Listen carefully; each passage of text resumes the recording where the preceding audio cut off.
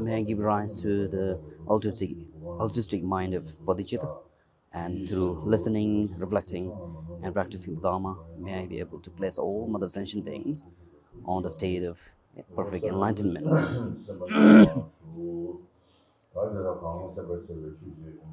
So, to continuing from our previous discussion, how for foundations.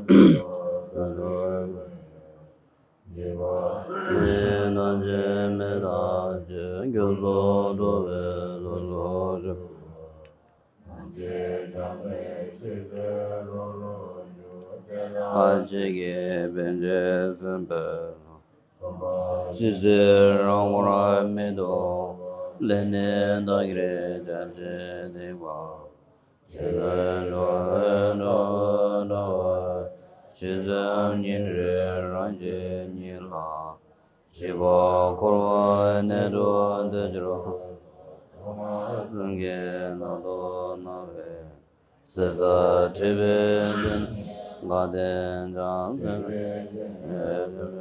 Janjo Jo Jingpo Jige Ma Sangye Namla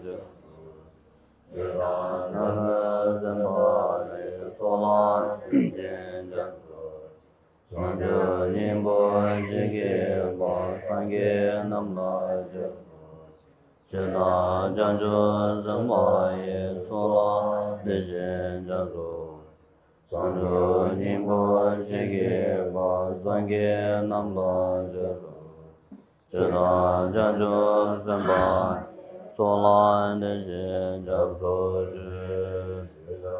Nge Deje Janjo Done Geba Janjo Sembe Laba La Deda Rimje Neba Na Deje Dola Bende Janjo Zomne Gege Deje Done Lama Rimba Shindo Labrage Janjo Nimbo Ge Janjo Tone Geba Janjo Sembe Laba La Rimje Neba Deje Dola Bende Done Gege Deje Done Lama Rimba Shindo Laba Deje Ge Janjo Done Geba Janjo Sembe Laba La Deda Rinje Neba Deje Dola Bende Jo Janjo Deje Done Laba Rimba Shindo Lamrage Nazen Jebo Ye Min Sipa Lewa Derin Sangye Rezo Ye Lezo Dajen Jordan Ye Rida Tembe La Samde Nere La Nyobra Mejra Deja Ge Derin Joba Damje Anjoa Deje Nidande Dela Jendo Bezeng Lada Lame Lazo Dora Ngelu Chumage Bana Yava Nyamba Meva Kone Kondo Beva Jo Zende Rinpoche Mage Bana Gejo Yava Nyamba Meva Kone Kondo Beva Zende Rinpoche Mage Bana Gejo Yava Nyamba Meva Kone Kondo Beva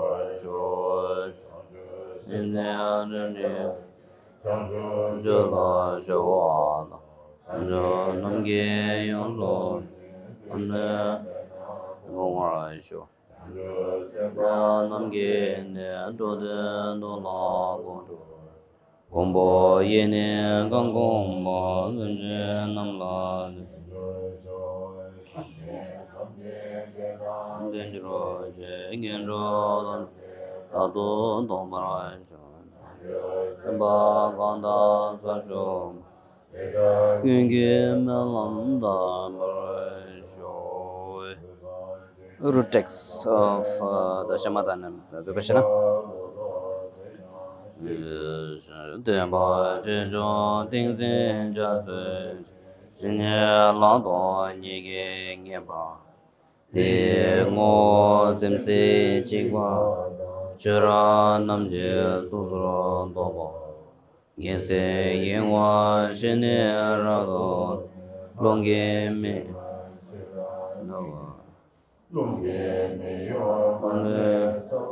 To Niga Sobe Nelo Deni Goren Dendan Dembe Zudo Chine Sode Mede Choge Dembe Yune De Chon Choshi Zudu Namda Yenda Doba Di De Zen Samzo Gobe Gomsalen Derne Luge Choge Migwa Chene Kyabdan Cheba Kedan Nyemo Jongje Gansa Jeja Shada Tinjine Mada Enchashi Nene Zobe China Ludan Lulan Dembra Dobe Bala Kunshi Gyaso Timjro Ngo Nyege Nyamjo Denda Lege Nyamgo Zonda Shondra Lelo Riksum Damga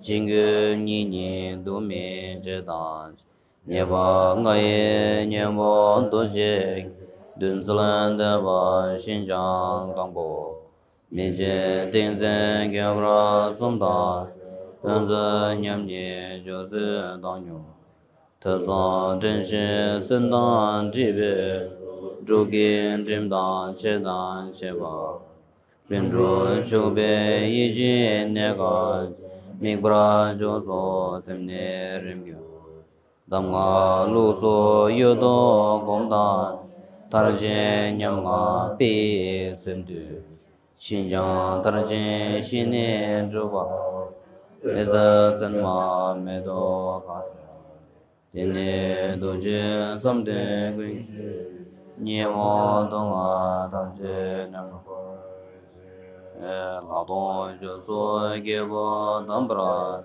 Mande Sulje Semla Dawa Namba Shira Dawa Juru Dembe Namje Nyera Domba Parche Ngaso Deve Ngade Timo Nyedo Jigden Demba Venja Sonu Dunye Namje Rabdo Nambraje Ngo Nije Goye Sema Yonsu Sordo Nge Sanjo Duru Zoma Rigwara Duru Jaji Teba Chinye Shide Zune Namge Rere Layan Druge Namra Tenda Jida Jinye Zondo Jirnge Zurdo Meyo No Gomza Dame Dala Jira Chide Chedan Jala Nyama Je Nambra Medo Zuni Keche Zone Keche Chodo Je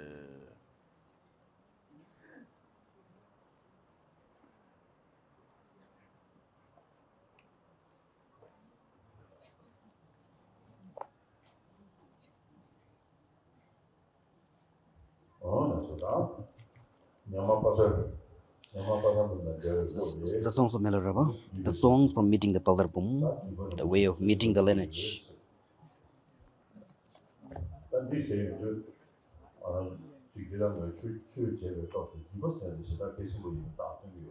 So this shows the importance of lineage.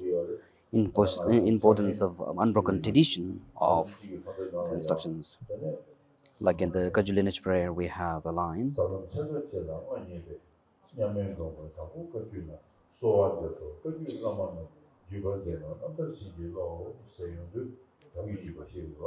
Like talks, so we can have, like it says that to the lineage masters who has actualized the profound meaning of the Mahamudra, I supplicate so that I may be able to continue the legacy or follow in their lineage, the continued lineage. So this shows the the stages of following in the footsteps of the great masters in their lineage. So just by receiving teachings doesn't mean that we connect with the lineage. Just because we receive the instructions like Dzogchen and Mahamudra doesn't mean we are continuing the legacy. So what is the mark of being able to continue the lineage or follow in the or carry on the lineage is that first we need to be to ascertain that the instructions that we are receiving from the source, the great masters themselves are realized, and so from them. So the criteria even for us to continue with the lineage is that first we need to the kind of the superior way of doing it is by actualizing the meaning of the teachings that one have received. So first actualizing, being able to realize the whole the kind of instruction that we have received. So even if we cannot do that superior process, we're able to do that follow. Even if we cannot realize the whole meaning, we, at least the middling, we need to have some kind of experiences, some kind of experiential knowledge of having practiced the teachings. And even if you cannot do that, we should at least have the confidence and the devotion in the lineage and the master that we are following. So when we say at least, when we say the inferior, when we say the average kind of criteria is to have the unwavering faith and devotion, a kind of a competence, kind of a inspiration from the lineage. So we have, so according to the one's own capacity, one can approach the lineage or the master or the authentic masters. So even, for example, the average criteria is to have the unwavering faith, be able to develop the average faith. Even to do that, I think first we need to receive the authentic or teachings from the authentic lineage and be able to listen and reflect and practice the teachings. If not just because we go to a teacher and receive some teaching, I think that's not enough. We need to have some transformation, some transformation in the mind, and the transformation can come in various capacities. So the average one is to have at least become inspired. Okay, drink tea. Let's have tea.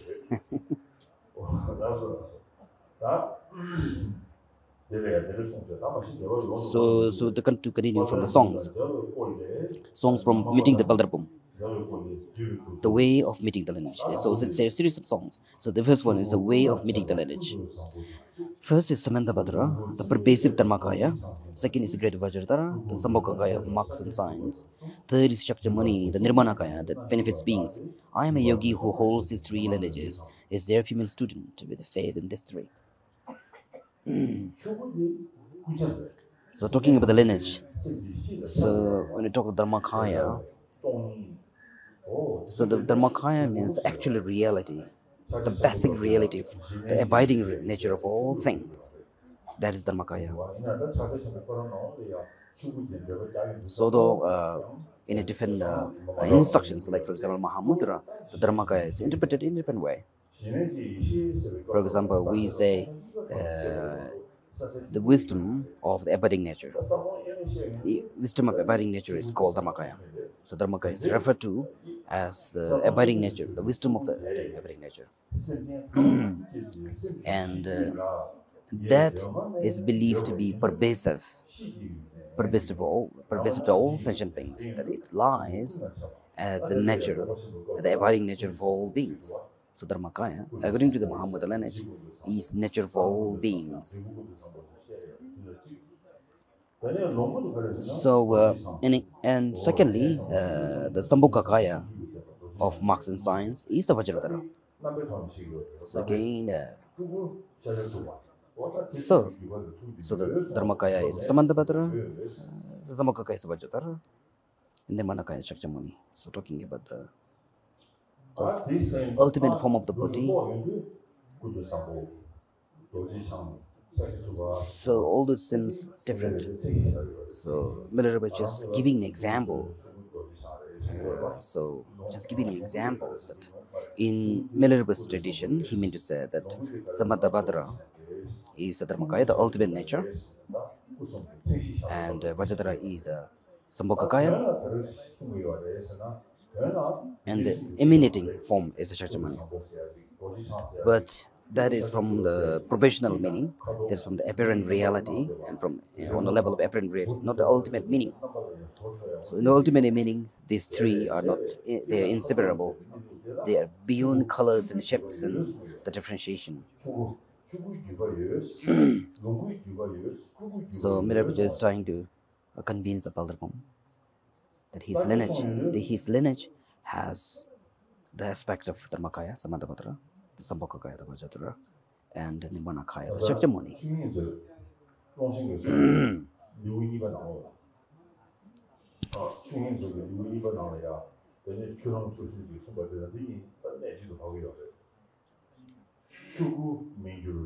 For about the Longchenpa, to quote the Longchenpa,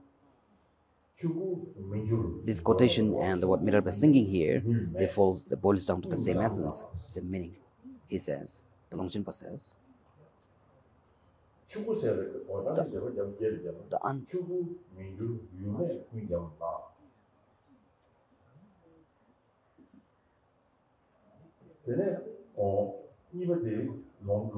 unchanging nature of all things, the unborn nature of all things is the Dharmakaya. And that is actually referring to the abiding nature of all things, which is the emptiness.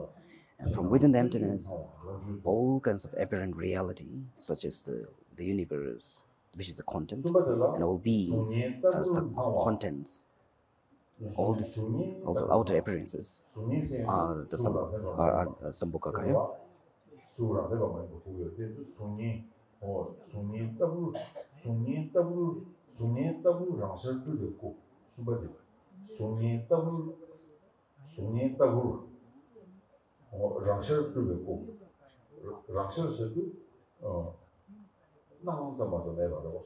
And whatever appears, like when rainbow, like a shadow, like a reflections. These are the Nirmanakaya, the unobstructed appearances that appears are Nirmanakaya.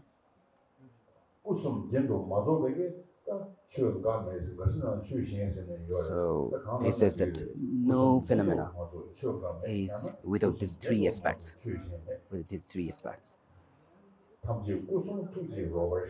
And all the phenomena, whatever appears, all the knowable phenomena are the expression or the manifestations of the three kayas or the three realities. So the Dharmakaya is unchanging because the abiding nature, the ultimate nature of all things, never changes. For example, whether the beings in their ordinary level, in their extraordinary level, in their enlightened level, the abiding nature never changes.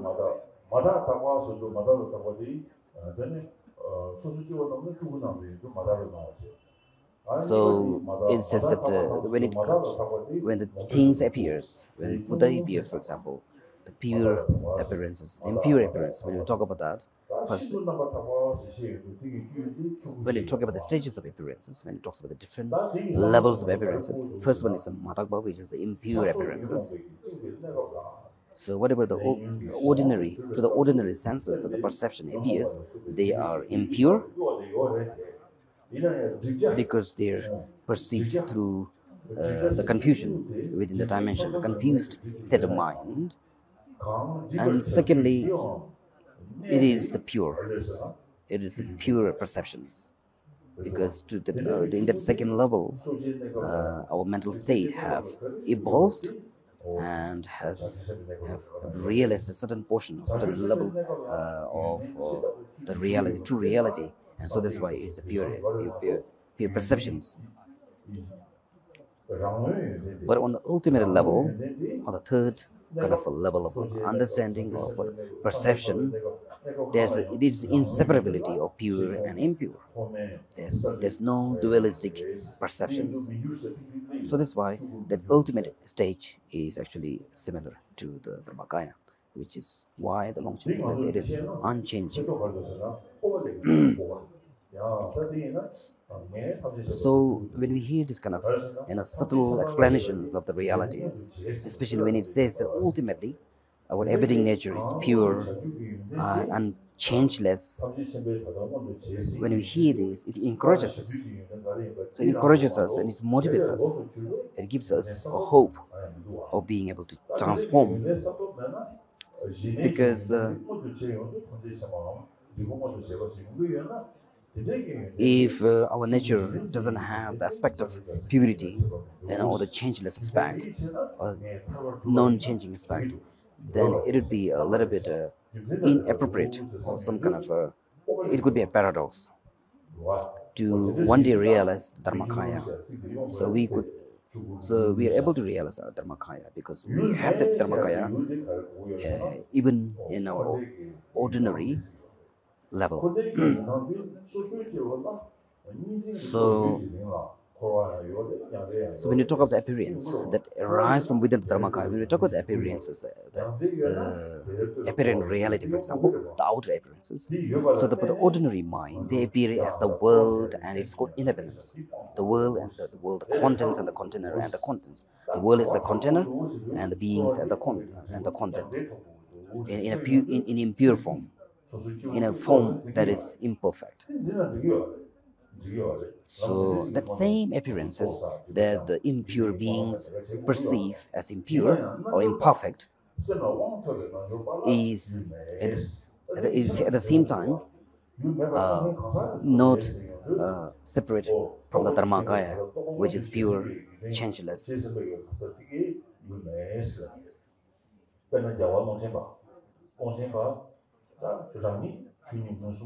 So, for example, the being such as a Longchen, for example, who is a real as a being, from his perception, from his level of understanding, so the Dharmakaya is changeless, is unborn.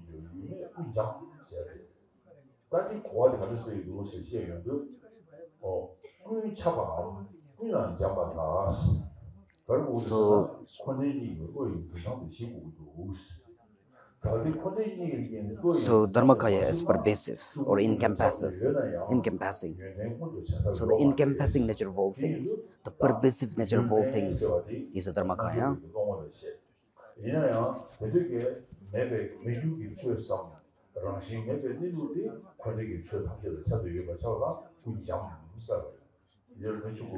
So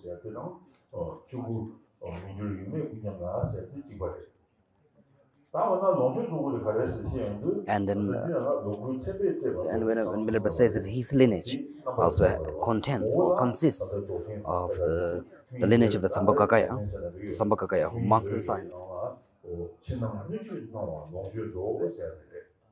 Milarepa says that all the marks and signs. Sambhogakaya is the reality that is endowed with the marks and signs. And according to the Longchenpa, if you learn, but it is the myriad appearances of the universe and the beings in it.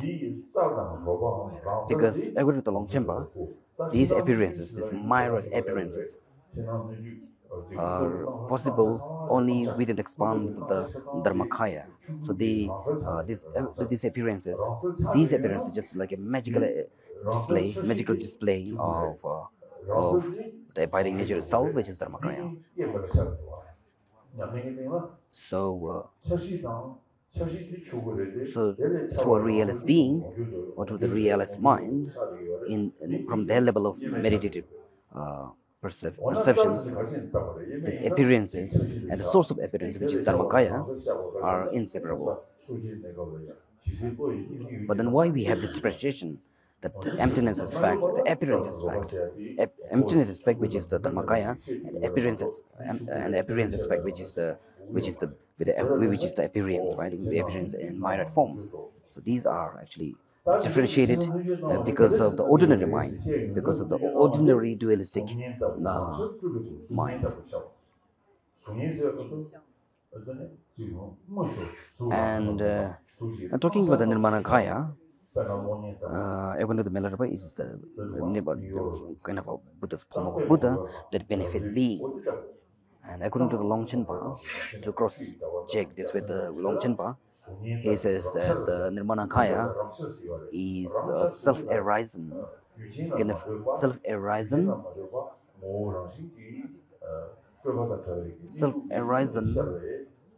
free from conceptual elaboration. It's like a shadow.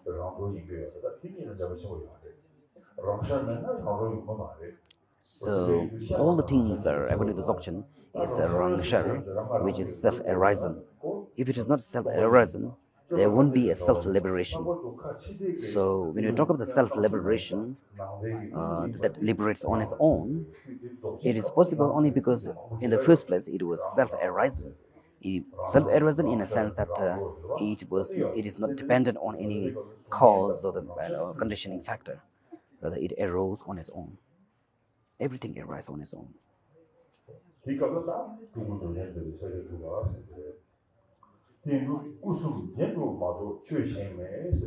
So this way, Longchenpa's fourth line says that there's no phenomena or there's no realities, no appearances that is not adorned or that is not related to the three forms of Buddha, which is the Dharmakaya, Sambhagakaya, and Nirmanakaya, or the three realities.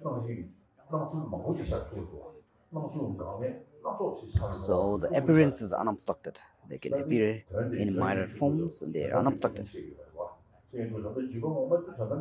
So this is why Milarepa is pointing out to the definite kind of lineage, not the lineage in a cultural or traditional way, but rather in the meaning wise, but in a definite, the lineage in regard to the definitive meaning of teachings.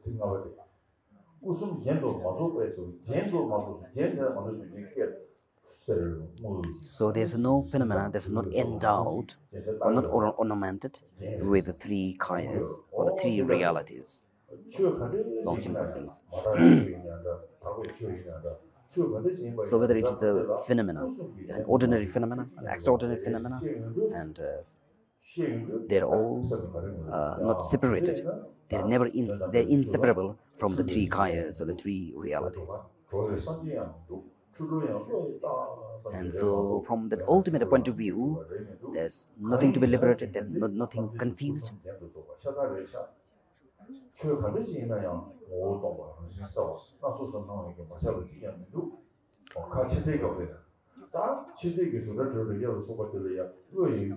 So objectively, all the sense feels like the forms and sounds and smells and tastes, all this also, if we analyze, they are not separate from the three kayas.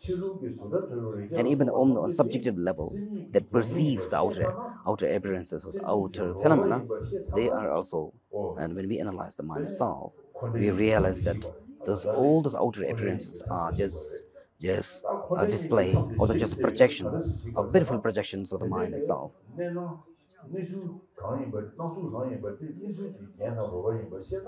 So all those display, the outer display, are, no matter how concrete they appear to the ordinary mind, all those outer appearances are not separate from the three kayas, three realities.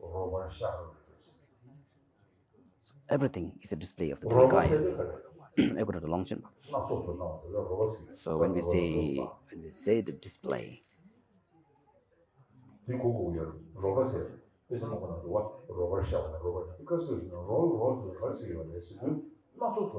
so we talk about the magical display. That the myriad appearances are like a magical display of the Dharmakaya itself.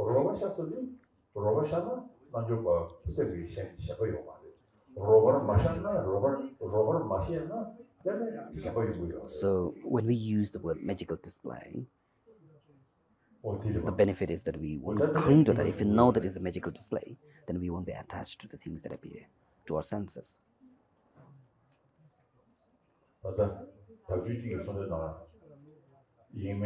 Again, to quote from the Kajal lineage prayer,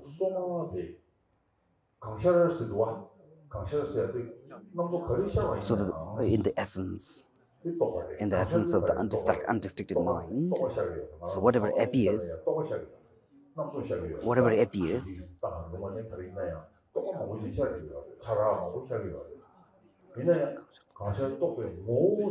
and whatever appears in that confused state of mind, their nature,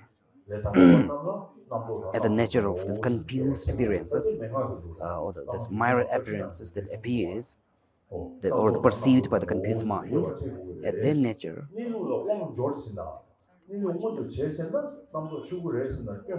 so at their nature is this pure abiding kind of aspect.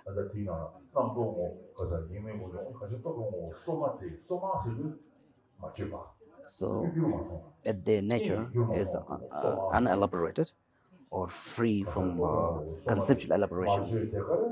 The nature is free from conceptual elaborations. All the thoughts can appear in all kind of myriad forms.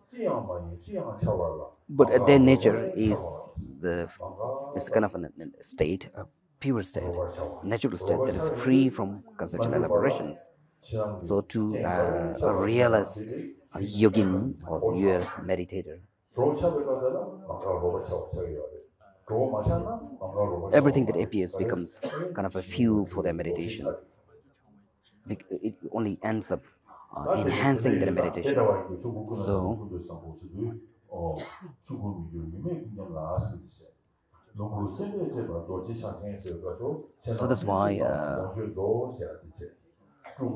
So that's why we can actually cross-check between the Milarepa songs and the writings of Longchenpa, which boils down to the same kind of meaning. So Milarepa is saying that my lineage has these three aspects, and do your lineage have that aspect? So when he say the Nyama, which means a female student, because Milarepa is making this conversation with his female student, Paldarbum. So that's why. So usually in a Himalayan culture, we have the group of women or a group of women who practice together are called Nyama or a female student. I've seen this a lot in Sikkim.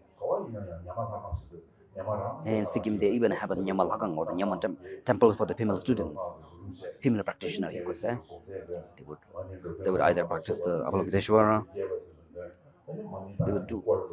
they would sing, practice with the melodies of this. And also, you can also find so many fake students, fake female practitioners. But this is the real one. Milarepa was talking with the real or genuine female practitioner. So,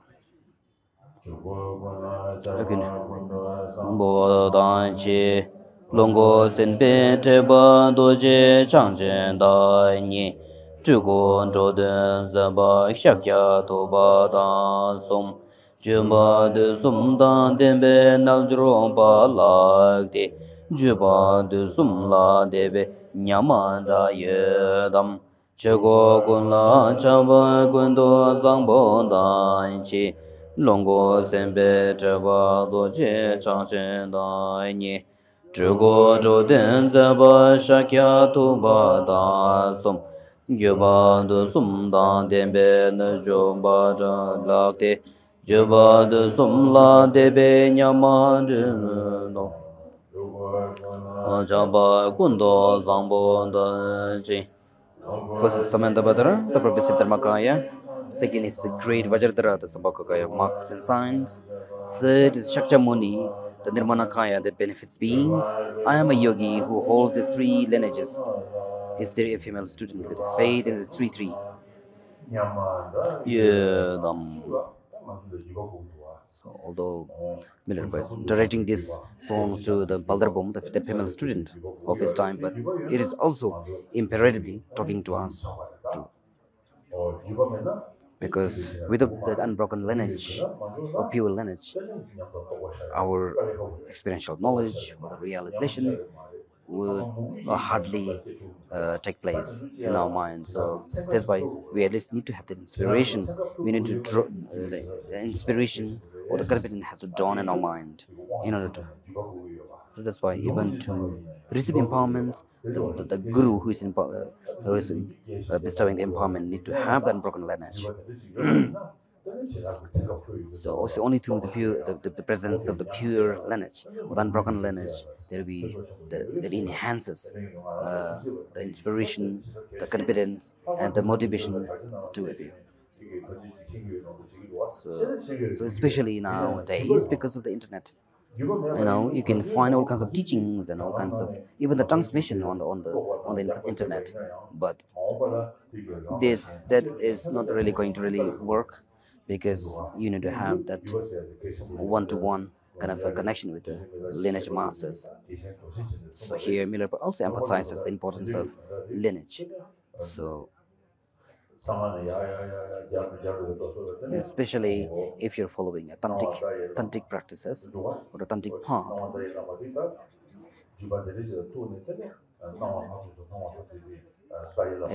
and like first we need to start with the human kind of a masters, the real masters, the conventional master, human master, and then gradually we should be able to evolve that.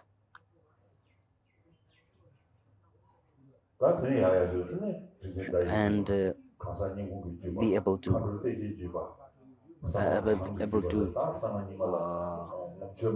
able to perceive not only the human guru as the guru, but also everything that appears uh,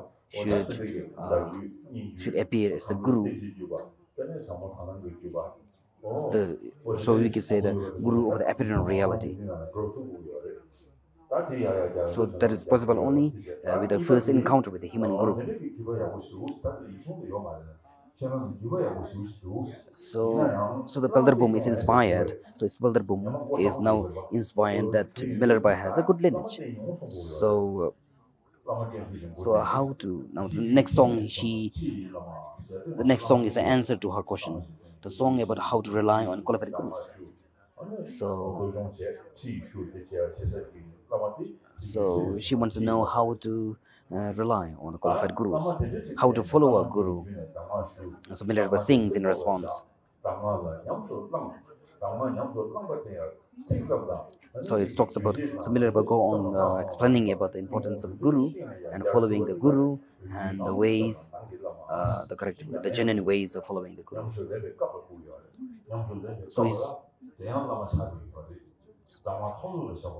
So this song contains the how to follow a guru in outer, inner, and secret way. So he says that outer guru portrays the external as a continuum of consciousness. So the guru that we follow outwardly is the external guru. The inner guru shows the internal as the continuum of awareness.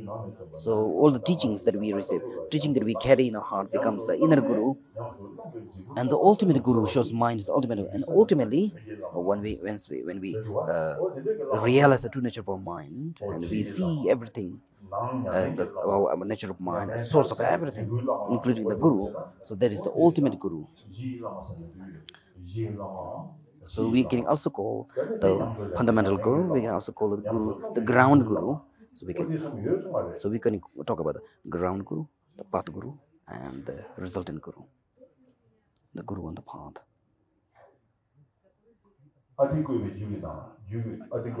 Like for example, in one of the Dzogchen texts called Ati, the arrays of Ati, it says that the kind guru is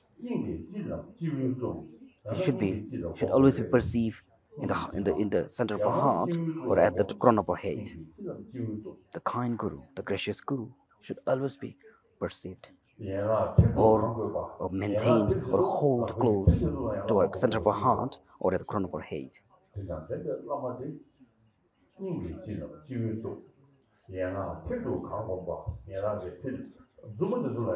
Even to the point where we perceive the gurus on the point of our fingers,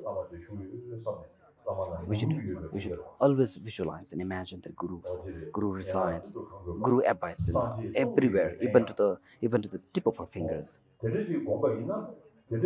So if you're able to remember and imagine and visualize the guru in this way, we are following the thousands of Buddhas. We are holding the qualities of even the thousand Buddhas. So this shows the importance of the guru. So in order to understand the full-fledged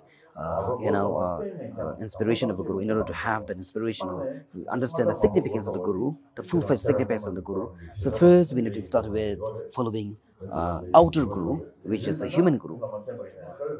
So the outer guru is the first one, an authentic guru, a realist being.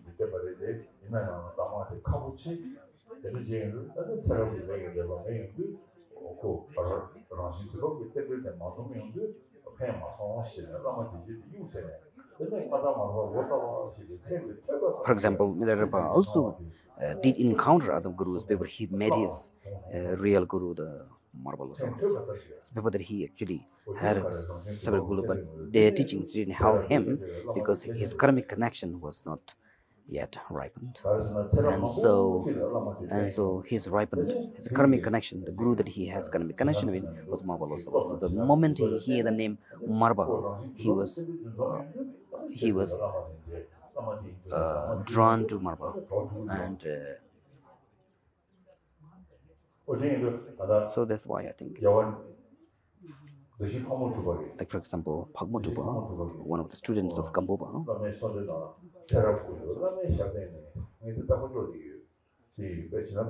he has one of the prayer that I often recite.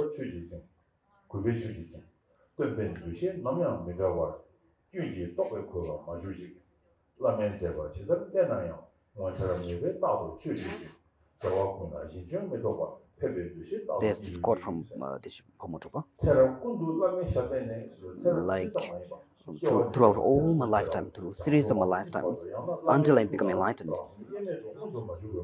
until my mind and the Guru's mind dissolve into one, may I always follow, venerate, and uplift the Guru through respect, through offerings, and through veneration. So through veneration,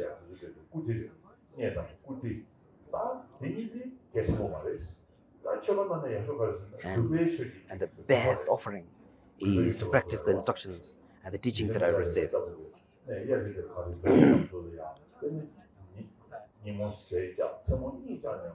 Like Milarepa, for example, he sacrificed his sleep, sacrificed his comfort, sacrificed his food and comfort and luxury, and spent all his life in the mountains because he wanted to repay the kindness of his guru through his practice. So in the same way, so for Phagmo Tupa, so first is to follow the guru, at all times, and secondly to perceive the guru as the Buddha himself, as the real Buddha, to perceive or to look at the Guru as the Buddha himself in a human form. So, so to have a devotion to the Guru with regarding him as the Buddha. So, and he, in the second line, he says, may never fail in giving rise to the devotion of seeing the Guru as the Buddha.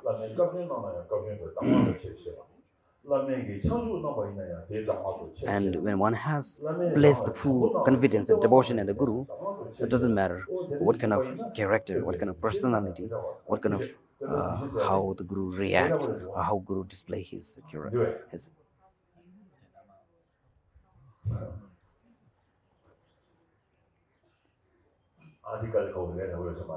So it sounds very difficult, I'm sure.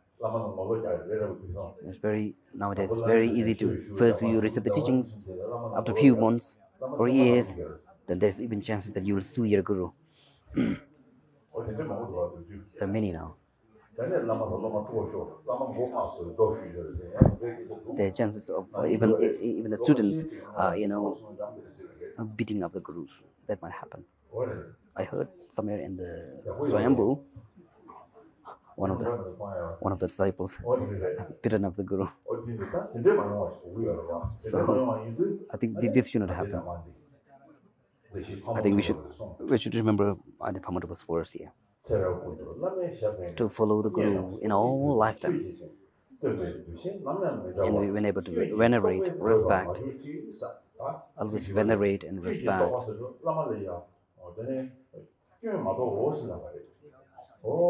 And never look at the flaws of the Guru. Never look at the flaws of the Guru. Never look at the mistakes, errors of the Guru. But rather be able to see the Guru as the Buddha with the devotion. So I think the problem starts from there. Because oneself as an ordinary disciple, ordinary student, is still confused. So from a confused perception, we start to see the errors and our own flaws in the Guru. And also on the Guru's part, sometimes the Guru may not be authentic, may not be genuine. And so in this way, the confusion or the clash between the Guru and the disciple, it starts from there.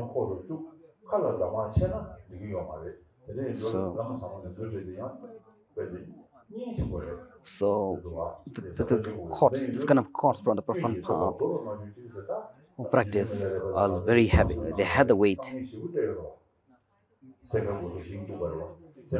For example, Milarepa built towers, tall towers, large tower on his own.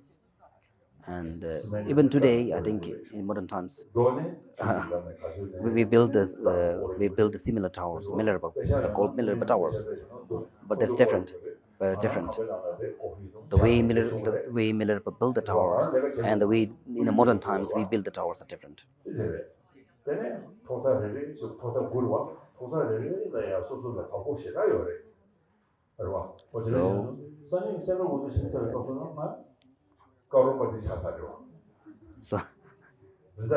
So towers, talking about the Milarepa towers.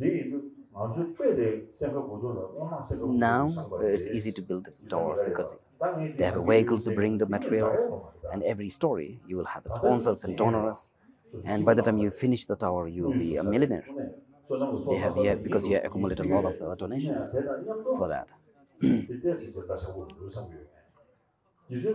So that's why if we really want to follow in the footsteps of the Milarepa, it's not about building the towers or even the Milarepa statues.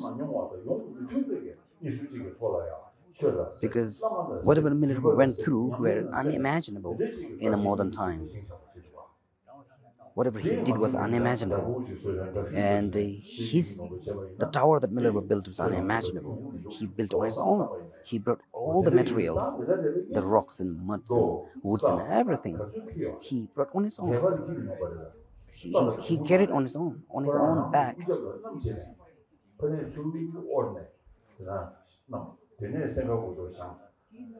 He built it anyway, but the marble actually make him dismantle again.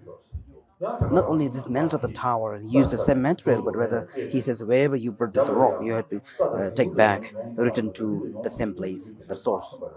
So in this way, his back, by the time he finished one tower, his back was full of wounds, bruises,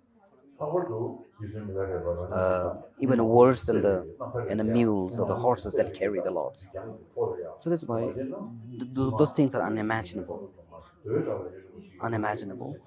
and so we should understand from the definitive meaning, which is about why he did that. So, and he had to go through all kinds of adverse circumstances, but even in the presence of the Marba, who was supposed to be an authentic guru.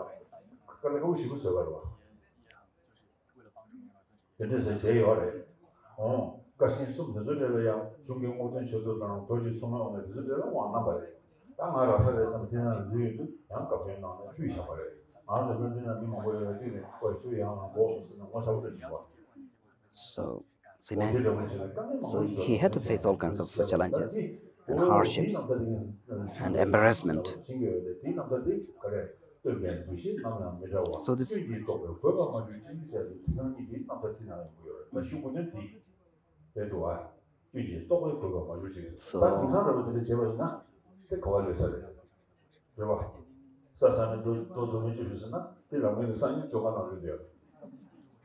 So in modern times, if the guru actually makes someone go through this kind of hardships, I think definitely the students will sue the guru in modern times. So especially in modern times, that's why we cannot really live up to the, we cannot do like the Milarepa. We will easily break the commitments and so that's why the Pamojaba's prayer said that may I never be able to give rise to wrong thoughts or the wrong perceptions of a guru. So whatever the guru display in his character, his personality, in his ways, his temperament, so whatever the guru displays, no matter how gurus represent themselves,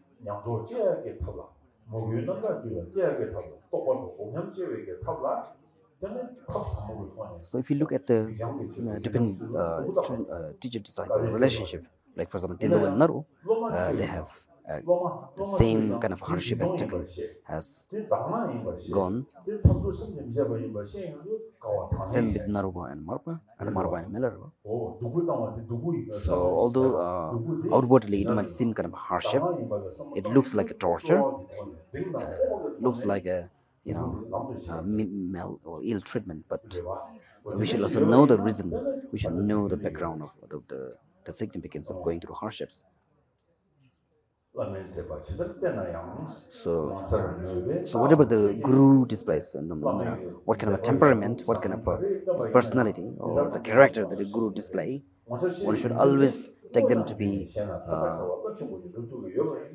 We should always have kind of a pure vision or the pure outlook towards the guru's ways. And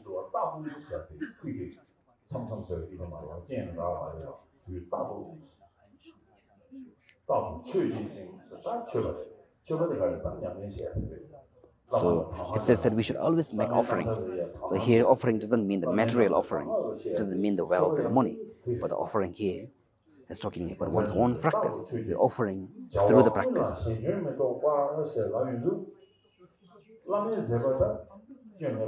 So we should not only misjudge, not only shouldn't we misjudge the guru, but also we should never interfere. Not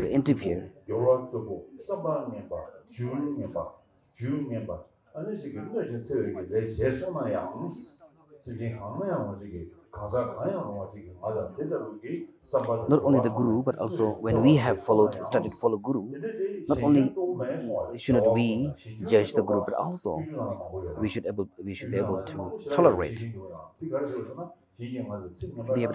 and endure the hardships that we face from other people, from other beings. Like for example, ABC words, like for example the ABC words. We should be able to see immediately, realize immediately that the moment when the people abuse us, we should know that they are the reflections of our own negativities. And we should take that whatever mistreatment or whatever difficulties that we face in the presence of the Guru should be kind of a process of training, kind of process of verification. And this applies to the abuse and all these hardships and difficulties that we face when we deal with the other people.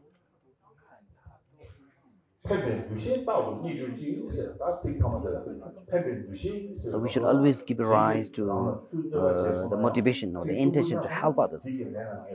Even if someone abuses us, we should be ready to benefit them wherever we can. Always have the intention and what benefits, that continuous benefits, kind of intention and motivation to benefit others.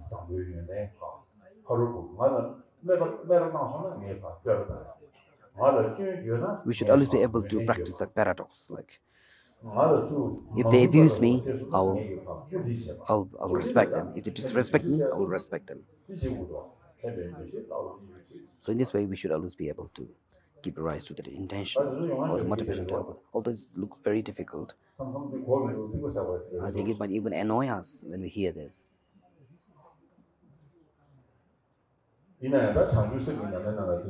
But if you're really practicing the bodhicitta, you're practicing altruism,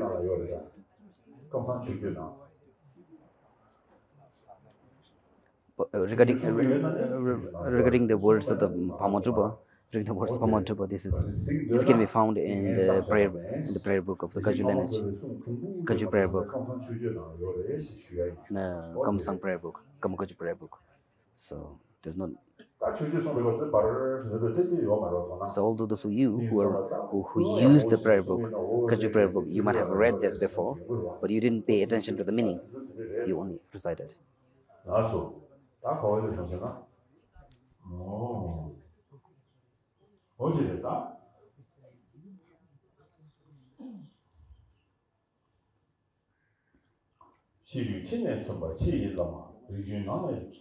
The outer Ye Lama, Yeju Nangne Tumba Nangi Lama, Dunje Semla Dumbe Dungi Lama, Lama de Sumdan Dembe Naljro Bala de Lama de Sumla Debe Nyama Jayam. The outer guru portrays the external as the continuum of consciousness. The inner guru shows the internal as the continuum of awareness. The ultimate guru shows mind as the ultimate continuum.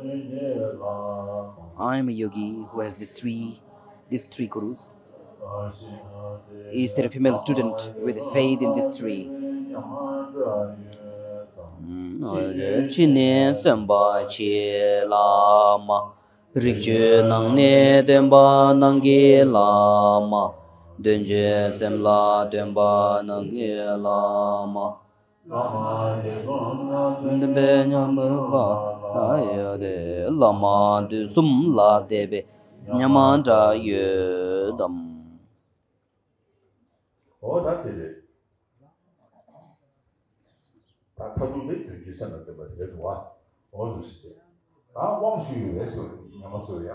So again, she goes on to ask about the empowerment. Oh, okay, so you seem to have follow. So actually, the Padre is raising a lot of questions to Milarepa. Okay, so you have the lineage, you have followed, you have met with the Guru, and so what of the empowerment? Do you receive the empowerment? So if you have received the empowerment, so what are the empowerment? What kind of empowerment that you have received?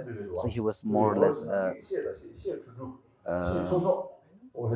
So Pelderbom was more or less being a little bit nosy in a good way, trying to test on the Milarepa.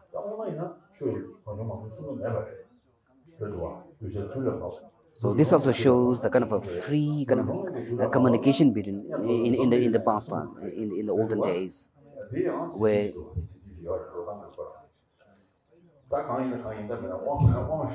So he talks about the Pelderbom asks Milarepa about how did we receive empowerment, the song about the kind of abhisheka one should receive. He says, placing the vase or the head is the outer abhisheka or the empowerment. Showing one's body to be the deity's form is the inner abhisheka. Pointing out one's true nature is the ultimate abhisheka. I am a yogi who has these three abhishekas. Is therapy means student here who will request these three? So everyone knows about this. Everyone knows about placing the vase on the head. So because whenever we come to the empowerment, we don't look at the guru. We look at the vase made of gold or silver. If it is a wooden vase, some kind of low quality material, then I think we will doubt the empowerment. But actually, the vase itself has nothing to do with the gold or silver. But what matters is that through the meditation, the Guru has visualized the vase as the mandala, and within that mandala, Guru has visualized the deity of whatever empowerment that we are going to receive.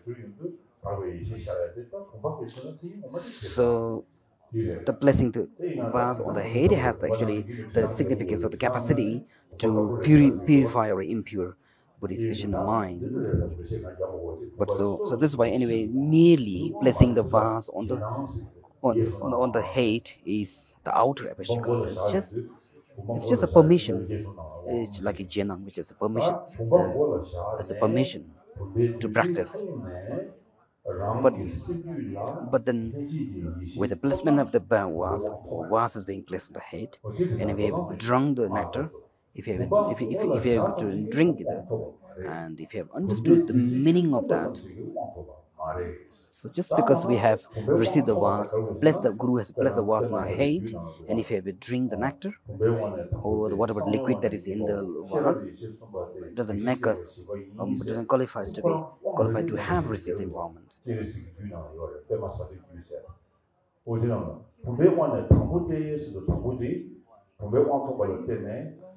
So receiving kind of placing the vase on our head is the first kind of empowerment.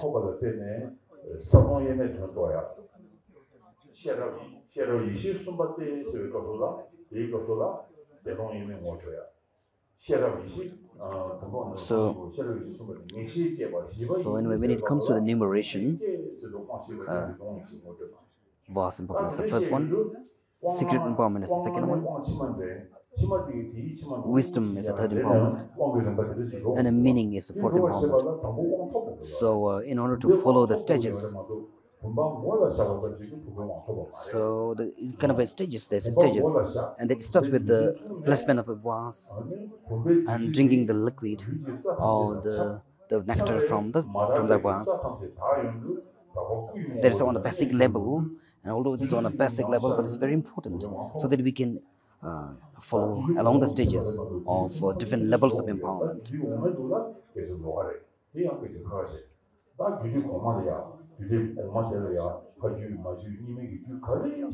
So especially, this empowerment comes from the practice of the tantras. So tantras comes in many different, for example, in 4 levels of tantras. The first two being the lower tantras, and the last 2 being the upper or the higher tantras. So especially in the higher tantras, we talk about this kind of criteria of following different stages of empowerment. So that's why the Milarepa says that merely placing the vase on the head is the outer abhisheka, which is also important, but not the end.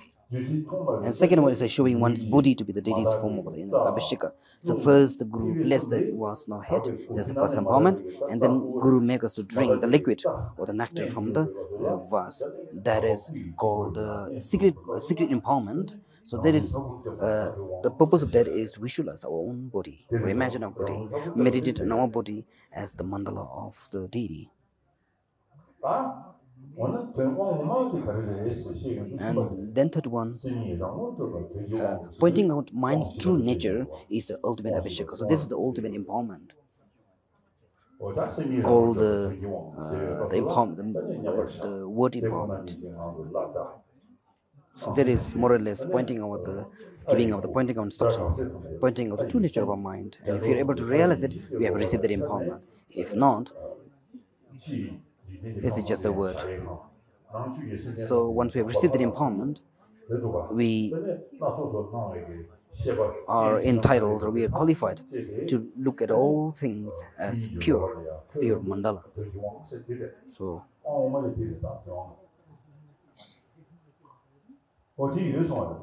Milarepa says, I am the yogi who has these three empowerments.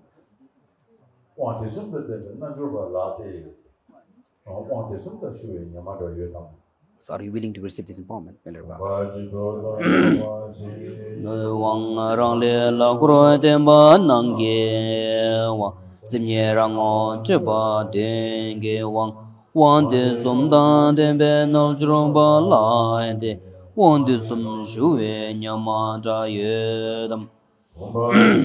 Blessing the ones on the head is the outer abhisheka. Showing one's body to be the deity's form is the inner abhisheka. Pointing our minds to nature is the ultimate abhisheka. I am a yogi who has the three abhishekas. Is there a female student here who will request these three?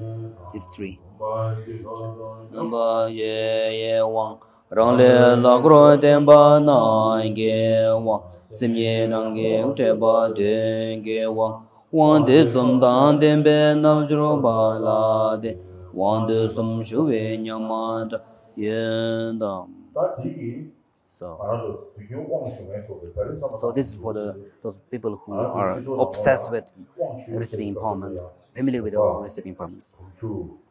So usually we end up thinking that empowerment means placing the vase on our head, drinking the liquid, and eating the the ritual pills. And we think that if you do not receive that, we feel that we haven't received the empowerment. That's wrong.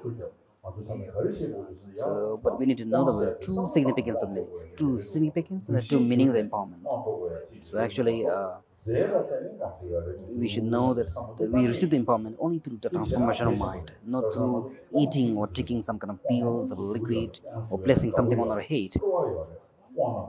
So I know many people are interested in empowerment, to receive empowerment. But then just because we are in the gathering of an empowerment, gathering of people who are receiving empowerment, just because we are present there doesn't make us qualified to be receiving empowerment. So that's why we at least need to listen to the Guru, what he is saying, and especially listen to every word that he recites, chants and says, so that we understand every levels, every hints that the Guru is putting forward, and at least so be able to transform oneself by receiving empowerment. And we need, and especially we need to develop, we should be able to develop the pure outlook once we have received empowerment, to see, at least at that time, to look at the Guru or perceive the Guru as the Buddha, and even oneself as the form of a deity, form of a Buddha. We need to have all this, inner transformation going on when we receive the empowerment. So if you're able to do that, even if the vase is not placed on the head, even if you have not drank or had the liquid, there's nothing wrong there. You have actually received the empowerment. So we should never think that. Never be carried away by by this kind of a materialistic kind of aspect of the empowerment. Rather, we have to go for the meaning, the significance of the Guru, the significance of the empowerment.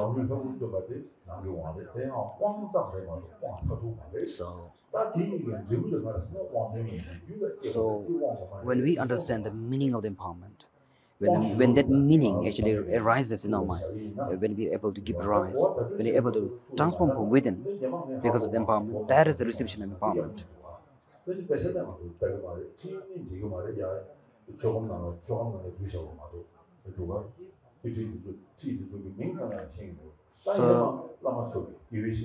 So we, although most of you don't have time to read the instructions, read the books about the empowerment and where the empowerment is given, the meaning of empowerment and so on, because especially in the Himalaya, we have a culture of respecting the texts and making offerings and placing them on a higher level, on a higher shelf, and never even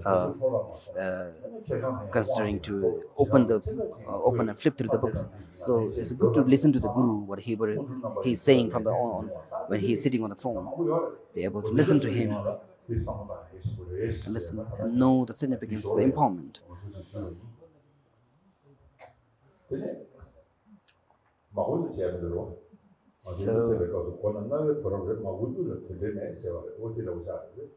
So it's the Guru's duty to explain everything that he is doing. So he does explain, but then it's in our hands whether we understand or not, whether we are listening or not. So then after the empowerment, again Baldarabhum continues asking the Milarepa if he has received any instructions. Okay, you received the empowerment. So what about the instructions? Have you received any instructions? So in response, Milarepa sing the song about the kind of ultimate guiding instruction one should receive.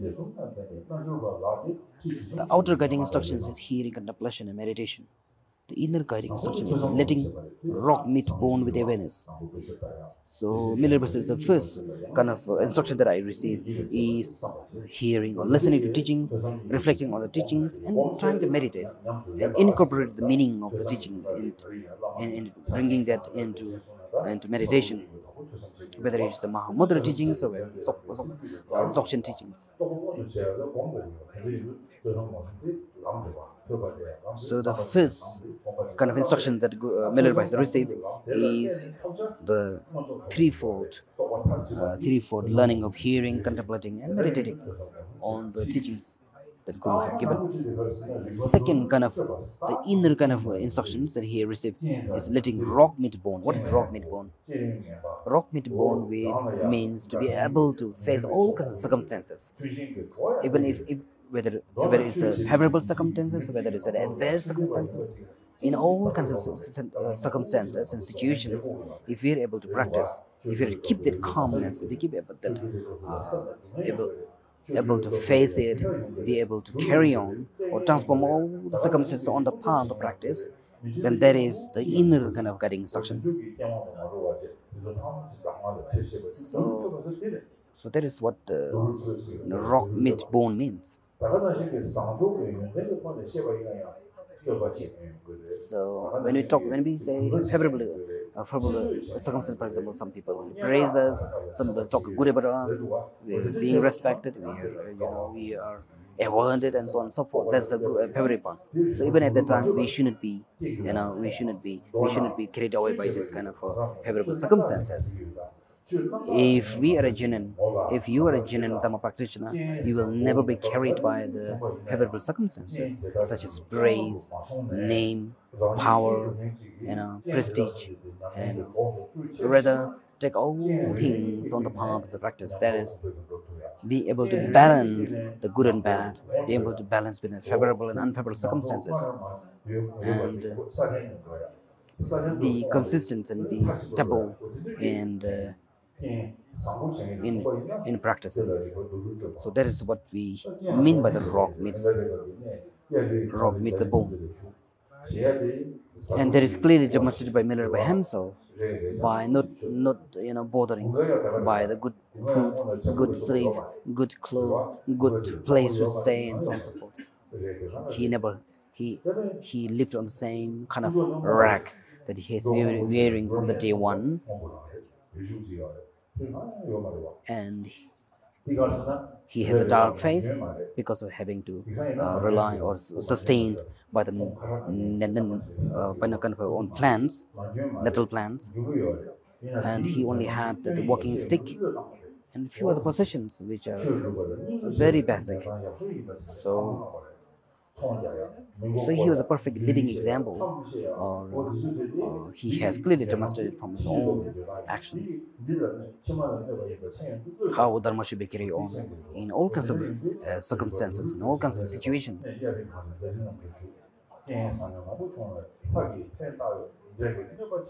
So for Milarepa,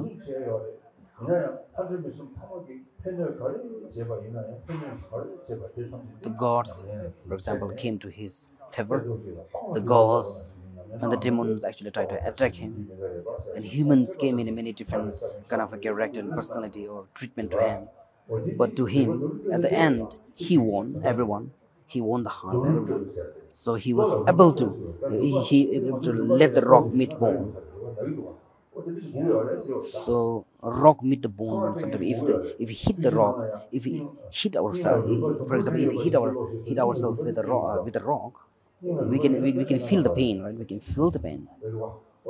So in the same way, this means to, for example, when we say rock meet the bone, it means to put effort. It means to persevere. It means to tolerate the hardships, to persevere, to endure the hardships and difficulties. That's what Milarepa meant to say. Rock meet bone. So Milarepa also implying that we cannot do Dharma practice in favorable, always in favorable conditions. Everything going well. So okay, so anyway, this doesn't actually end. We have so many things to say here, but we can. So anyway, they say inner kind of instructions. The ultimate guide instructions: experience and realization, free of meeting or parting. So the kind of the ultimate guiding instruction is to be able to practice consistently. Free of meeting and putting. Free of meeting and putting means constantly, continuously, day and night. So whether it's day and night, whether it's a good day or bad day, it's a good time, bad times, adverse circumstances and good circumstances, favorable, unfavorable circumstances, doesn't matter. Being able to practice in all circumstances consistently, letting loose, never relaxing. That is the ultimate kind of instructions. Whatever the physical movements that we make becomes a practice. When whatever we do becomes a practice, that is the mark of the ultimate instructions.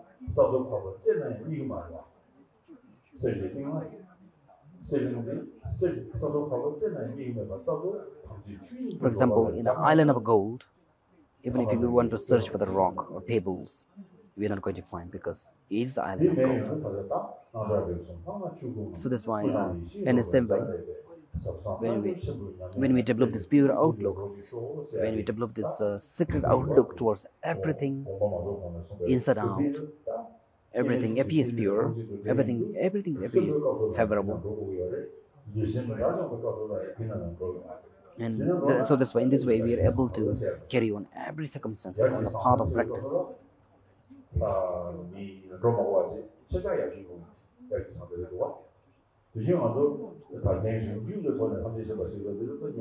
We talk about a spiral path, or upward spiral path, and a downward spiral path. Upward spiral path is directly being born in becoming enlightened, and the downward spiral path is being falling down into unfortunate states. So that's why. So when we pray, for example, to sponsors and donors, for example, we need to pray like that they would be able to encounter with in a spiral or the upward spiral path. That. So I'm a yogi who has these 3 guiding instructions.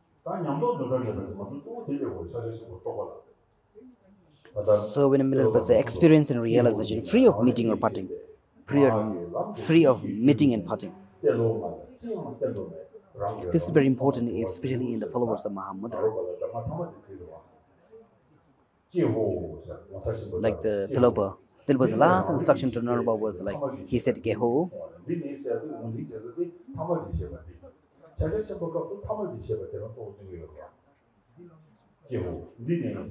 He said that this ordinary mind, it is the self-aware. This is the wisdom of self-aware wisdom. So Tilopa said that he said that this ordinary mind, that mind that we are experiencing, this ordinary thinking mind is self-aware wisdom.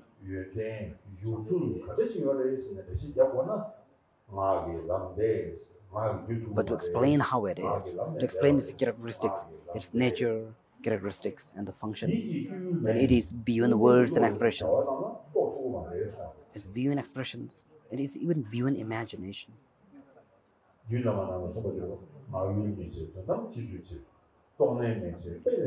It's beyond verbal expressions in words, and also beyond imagination or beyond thoughts. So that's why Telupa, the I, the Telupa, doesn't have no more to say or no more to teach. I have nothing to say.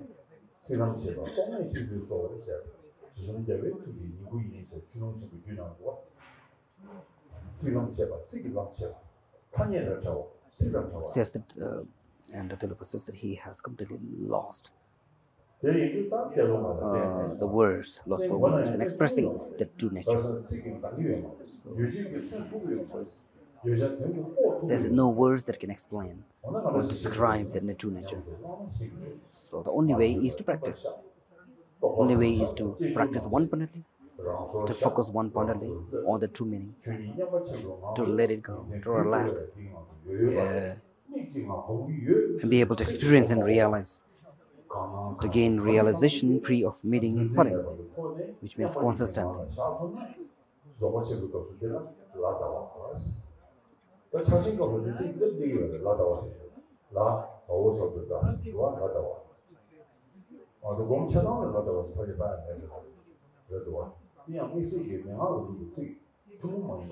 there's one terminology, for example, called ladawa, which means to cross over.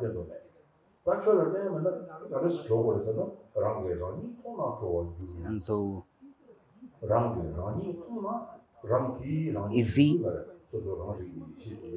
if the mind realizes the mind itself, if the mind realizes true nature, if mind experiences the self-realization, realizes self-awareness, then that is the way to realize. If not, it's beyond words and imagination.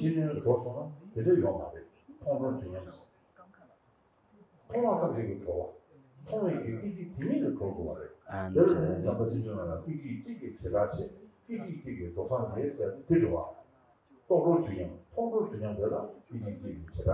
so when we realize the true nature of mind,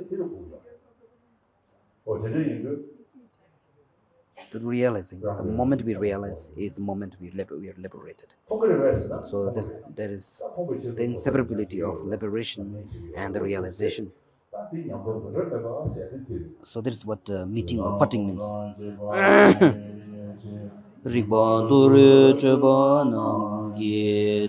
Nyamdo do jole me ba den ge che de sum dang den be nal jro ba la de che de sum shu we nyama ta ye dam.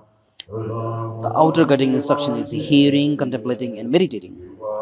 The inner cutting instruction is letting rock meet bone with awareness. The ultimate cutting instruction is experience and realization free of meeting or parting. Ama Yogi has his 3 cutting instructions. Is there a female student here who will request these 3?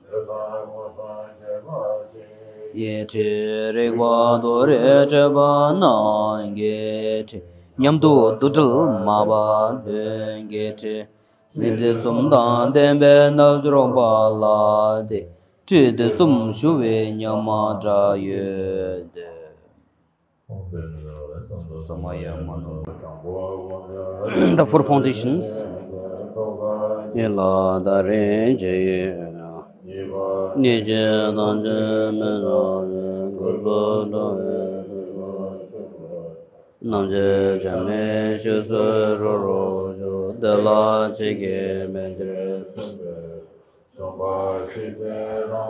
mino vara lene dangre jaje de ba yewe jave dado dawe shisa nyenje ranje nyela shiba korwa de jo so dunga samge dado na Sasa Tebe Shime Gane Jang Chini Sembe Jang Jo Joi Ningbo Chige Ba Sangye Namla Jaso Yeda Jang Jo Semba Ye Sola Denshin Jo Doni Lege Ba Sangye Namla Sola Denshin Jaso Anjo Anjo Jige Ba Sangye Namla Jaso Shida Janjo Semba Sola Deshe Janjo Shida Kongi Deshe Ge Janjo Tome Keba Janjo Sembe Laba La Deda Rinje Neba Deshe Jola Bende Tone Gege Deshe Tone Lama Rimba Shindo Labra Ge Mwenge Deshe Ge Janjo Tone Geba Janjo Sembe Lama Deda Rinje Neba Deshe Jola Bende Janjo Tone Gege Deshe Tone Lama Rimba Shindo Labra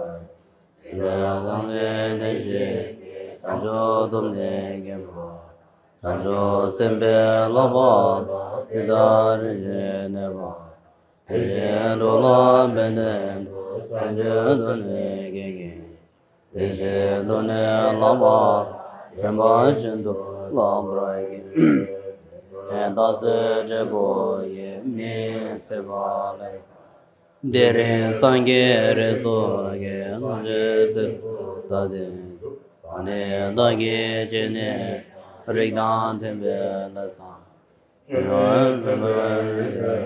Nyobra Mejo Dedra Dage Dere Choba Damje Ge Wa Deshe Nyedane De La Jendon Baze Ge Lana Lame Kaso Gawara Ge Rinpoche Mage Bana Ge Juro Keba Nyamba Meba Ya Gone Gondo Nimu Nage Bana Ge Juro Keba Nyamba Meba Ya Gone Gondo Palo Anjo Dana Mage Bana Ge Juro Keba Nyamba Meba Gone Gondo Palo Joy Nindarim Namge Yunzo Tege Lenam Borajo Samba Namge Ne Nodu Nola Gonjo Gombo Yede Gango Semje Namla Dejro Semje Damje Dedan Dejro Ngenjo Damje Dado Dombra Nanga Nanga Sancho Deda Genge Malam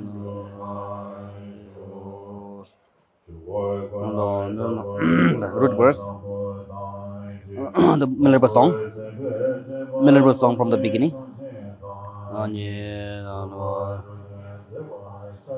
Tuba Dan Sum Jivan Namu Bana De Dam Shiji Chine Samba Chi Lama Rikju Nane Demba Nangi Lama Denje Semla Demba Dengi Lama Nyamani Zumdan Dembe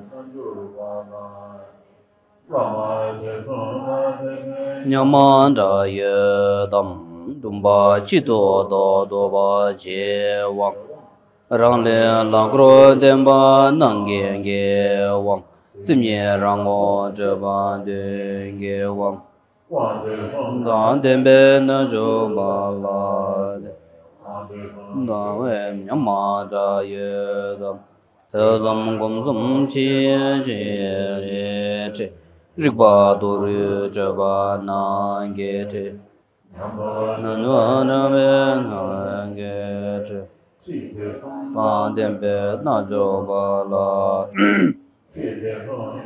Nyamada Yedam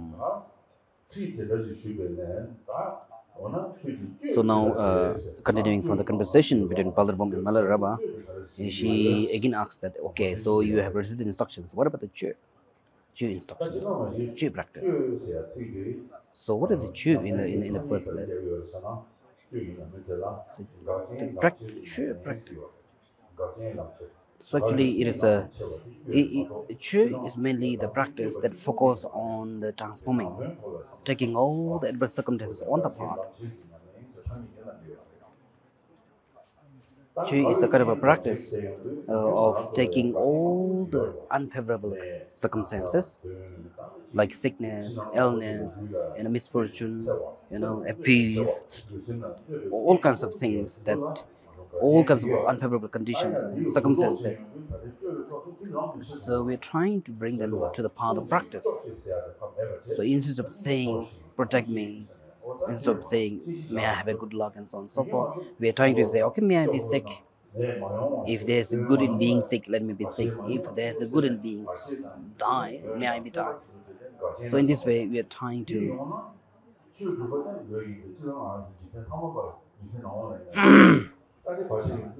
okay, no, yeah. So Chui practice is actually is a kind of a practice. In reality, it's a kind of a practice that to bringing all the circumstances, negative circumstances, on the path of practice. So usually in other practices, we try to pacify the problems. We try to, you can recover from the illness, and so this way. But in a Chui, we're doing some paradox, some kind of a, and in a different way. So, so instead we are sacrificing ourselves.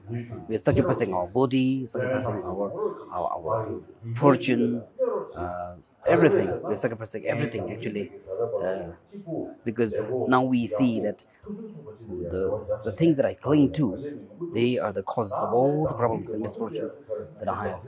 So now I have realized it. So with that realization, so we are ready. We are preparing ourselves to sacrifice everything. So it could be sickness, misfortune, abuse, from. So, so this is more or less directly dealing with our own ego, ego clinging, or the idea of self, the ego clinging, you could say. So we are trying to bring them counteracting activities. We are trying to practice in a. So usually those things that we call favorable condition, we sacrifice it, and those that we consider unfavorable, we take them in, we try to adopt it. And for that, I think we need the courage. We need the courage and fortitude. We need to have the big heart to do this practice. We need to have that fortitude, that brave heart to take this breath, to this breath, because here it concerns all about sacrificing the good, the conventional good, sacrificing all the so-called fortune, good health, and then we try to adopt or try to take in all the good things, all the so-called bad things or the misfortunes or the adverse circumstances into ourselves. So to do this, we need to have that brave heart.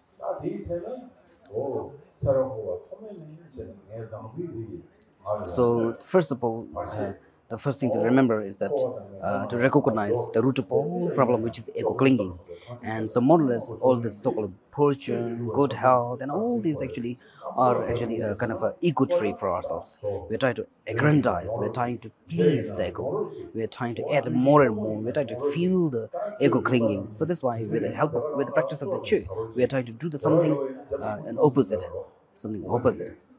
So instead of saying no misfortune, we say let the misfortune come. Instead of saying no sickness, we say let the sickness come. So that's why we need to have the certain degree of courage here. Courage, and that courage has nothing to do with the outer appearances, or but rather the courage here is to be face to face with the ego clinging, to deal openly with ego clinging. So that's why. So he said the roaming in a rugged mountain retreat is the outer chair, casting the body away as foot is the inner chair, cutting to the root of the unique is the ultimate chair. I'm a yogi who has these three concept chair. Is there a female student? So first, second, and third.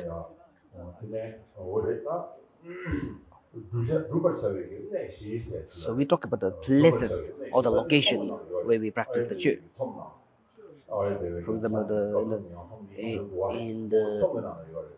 in the writings of Aradeva, for example, on the chair, talks about the four kind of places, suitable places to practice chair.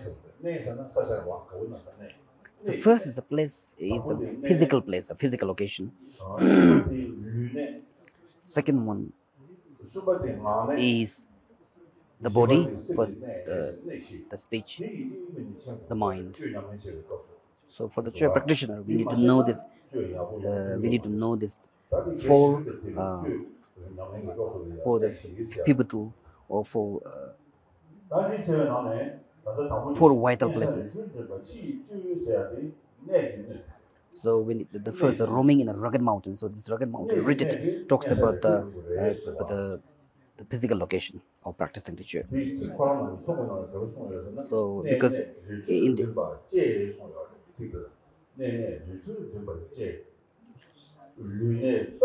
so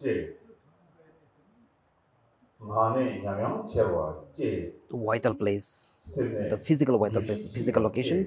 The second vital place is the body. First is the nene, which is the physical, like a rugged mountains retreat. So this is the physical vital place. Physical vital place for the beginners. We should go to retreat. So because in order to fight with the ego, we need to have that conducive place that enhances our dealing with the ego. So that's why we need that physical location to do the retreat. Like the cemetery, like isolated place, like a solitude. So kind of trying to test ourselves, our own the degree of courage to deal with the ego. So first the physical location or the physical vital place.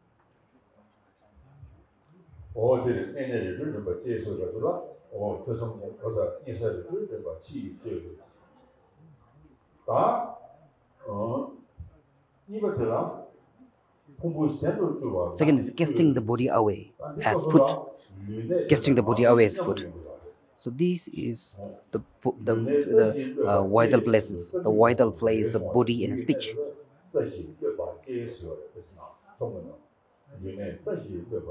So casting away the body as a foot. So the vital place of body, speech, and mind, body and speech is actually content in this in the second line, casting away the body away as foot. So casting away. So vital place of speech is to actually sing the song, actually sing the recitation in the chair, singing.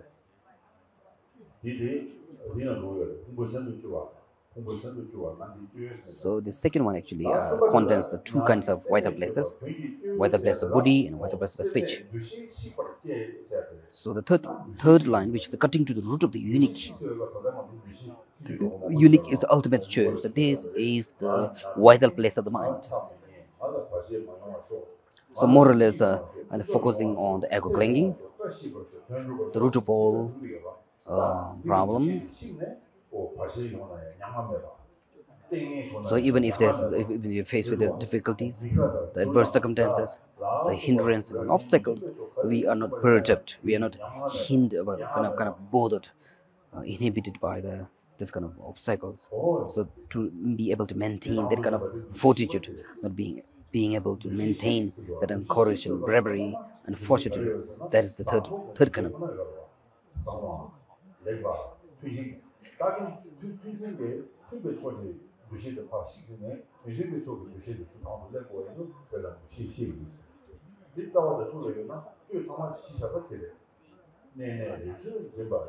So, like Aradeva said, Aradeva subsumes all the practice of Chi in the 4 lines: outer, vital, outer vital place, vital place of the physical location, vital place of body, vital place of speech, vital place of mind. So all the Qi practice actually is contained in this four kind of vital.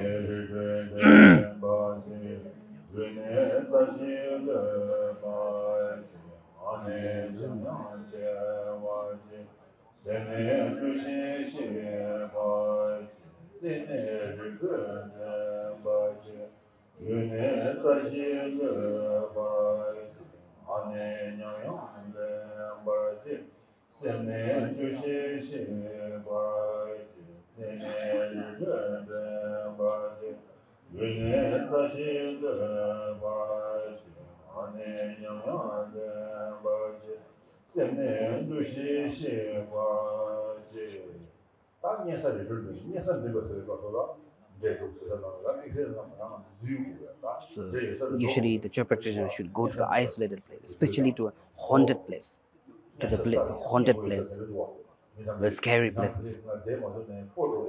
We need to go to a places where in a haunted house, haunted place, haunted forest.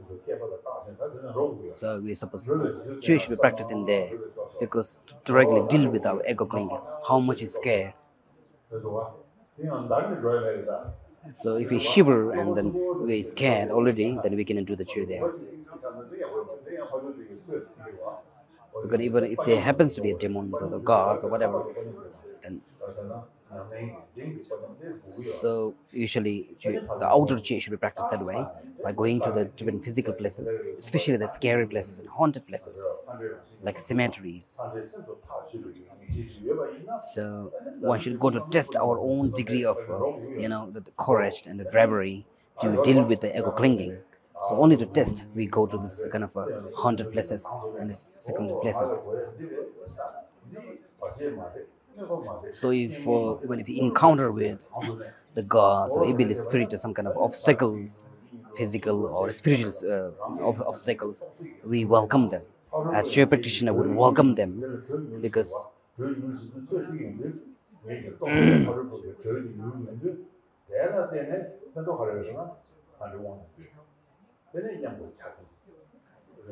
you could also become friends with the ghost. Over time, you could also become friend with the ghost. You could have a tea together. You can be the sponsor of the tea, and then the ghost will be the guest. You can be. You can actually be friend with the ghost or evils or whatever. So this is how we tame, how we bring the evils under control, not by scaring them away or. So sometimes there also happens where some people went to the sacred places, and then when they see the gods, they run away, throwing all the the ritual instruments and run away. So I think in order to go to such haunted places or secluded places, isolated places, we need to have a certain degree of understanding of the Qi. But we need to study, reflect on the meaning of the Qi, then be prepared, well prepared. Then only we can go to the secluded place. Because we are going to not only deal with our inner ego, but also the reflections of the ego outside, which comes in the form of gods or evil obstacles. So this is what we mean by the mountain retreat. So right now, when we do the Qi in our home or in temple, it's just really like a learning process. It's just a basic kind of practice. I think many people are attracted to Qi practice because of the singing. And so, but the singing alone is not the Qi. Actually, it didn't talk about the melody. It talked about the experiential burst of singing, experiential burst of chanting. It doesn't talk about the melodious song chanting because the dung and the nyam is different. Nyam has to be something that comes out of experiences, out of inner experiences. Then you can outburst into some kind of a singing or chanting. So that is what in it, the actually melody came into the church. But if you just is attracted or enchanted by the mere the sentimental kind of melody songs of the church, then that's not enough.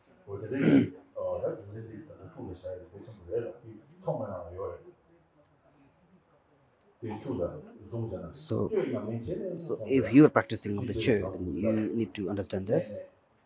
These four vital places: the physical, vital places of the place, body, speech, and mind. Unless we are clear, if we really understand about these four vital places of practicing the church, then our church is not going anywhere, not going to go anywhere.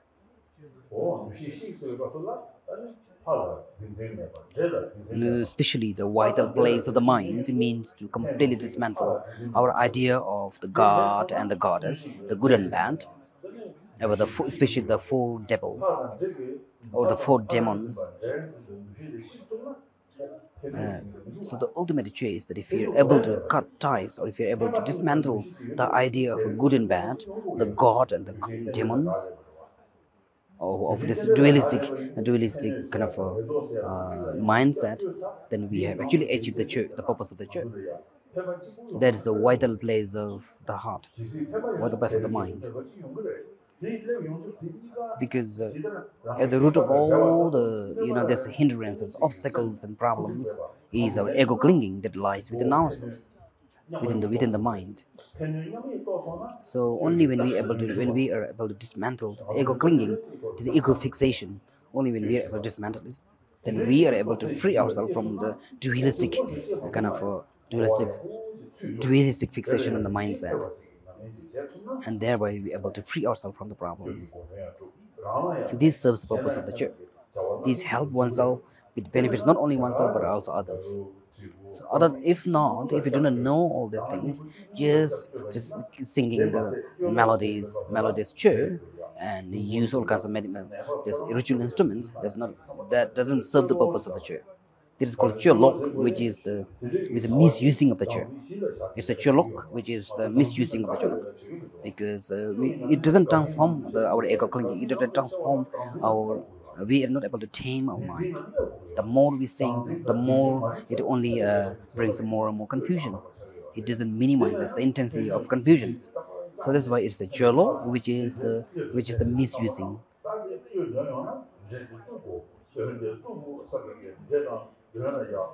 So if we again use the chu to chase away the demons or to tame the demon, then that's not the way of the chu, I guess. Again. For example, in the Prashtambaramita Sutra of Buddha said that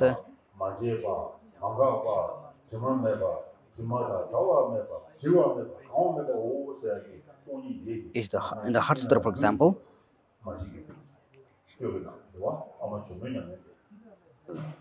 the Machig Labdun, when she introduced the Chu in Tibet, when she introduced the Chu, she based these teachings on the Prashtambaramita Sutras actually. I say the Chu means to actually chop or to cut.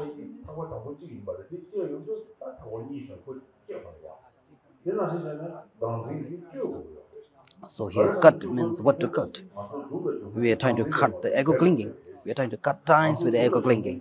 Because at the heart of all the problems, at the root of all the problems, mass, and obstacles is ego clinging. The clinging to the ego, that egotism. That is the heart of all the problems. So through the Chu practice, Chu is the direct antidote to cutting off or chopping off of the ego clinging.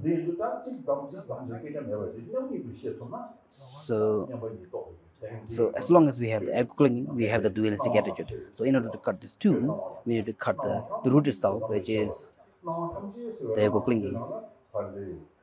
So when we say all appearances, being able to carry all the appearances on the path of the practice, all appearances means God and goddess, demons and everything, good and bad, everything should be transformed into the path of practice. So we shouldn't be just carried away by the melody, the sweet melody, and also shouldn't be carried away by the just merely playing the drums and bells. So that's why it's good to remember these four vital places of physical location, vital places of the body, vital place of speech, vital place of the mind. Vital place of physical location means to go to the haunted places and the scary places to practice our church. And vital places of the body means to, so we should be able to purify the channels and the secret channels and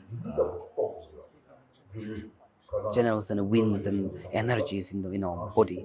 If you're able to to meditate and be able to purify and the secret channels and energies in our in the body, that is that's a vital places of the body.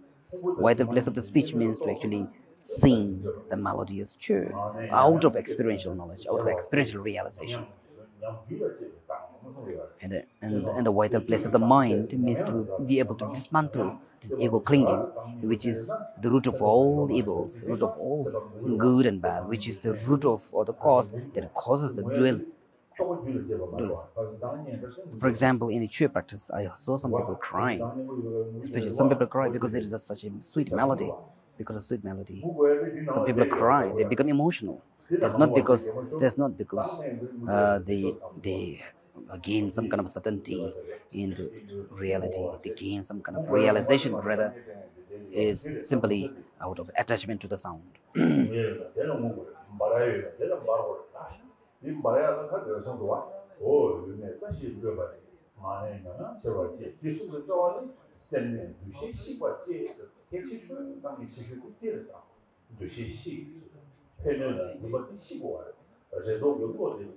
And most important, all of these four vital places is the vital places of the mind. Vital places of the mind, which is dismantling the ego itself, dismantling the hopes and fears, dismantling and cutting through the hopes and fears, the expectations and doubts, good and bad, this dualistic attitude or dualistic mindset. So if you're able to cut through this conception, the dualistic conception,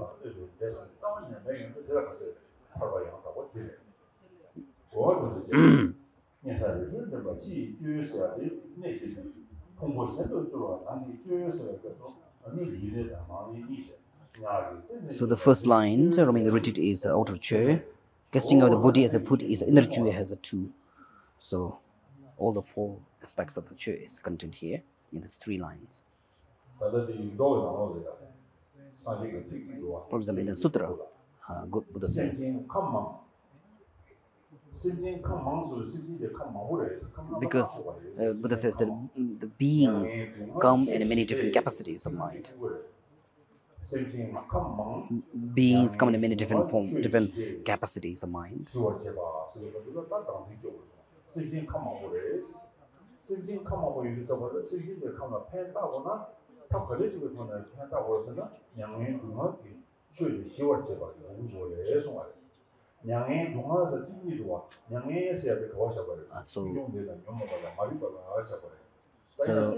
Buddha,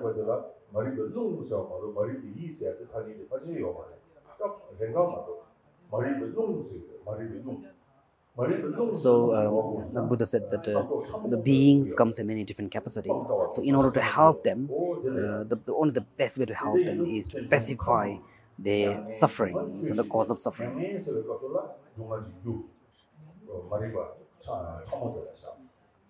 So sufferings and the causes of suffering. So causes of suffering means the cause of the suffering, which is the afflictive emotions and the negative karma.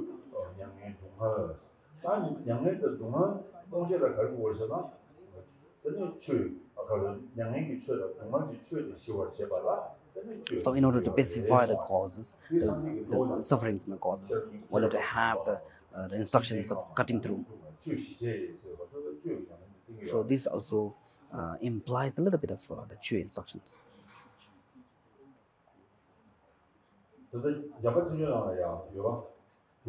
Even in the praises of Manjushri,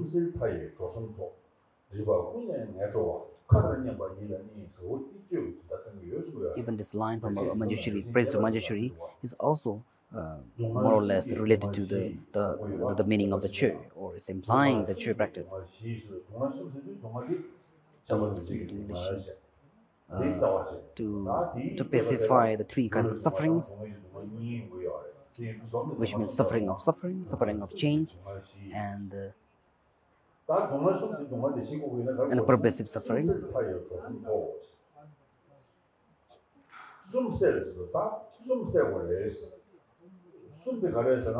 The first line says to pacify the three kinds of sufferings, and to pacify all three is to pacify the cause itself, which is the afflictive emotions, which is the subtle afflictive emotions, and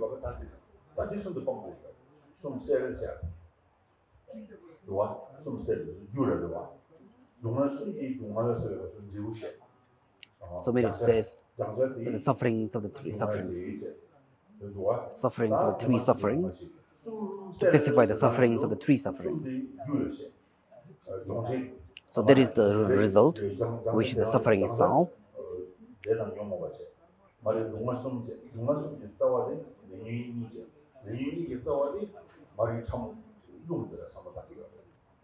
So to pacify the sufferings of the three sufferings means to pacify the suffering, all the sufferings and the causes, which is the afflictive emotions, the afflicted states of mind, and the negative actions. And at the root of all this is the subtle ignorance. Subtle ignorance.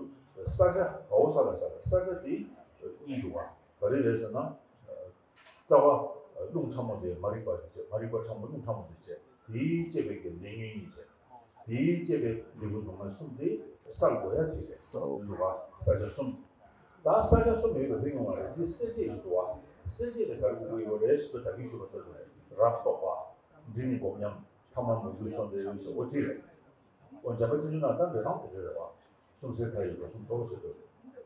so only through the pacification of the three sufferings of the three sufferings, we are able to gain the three kinds of liberation.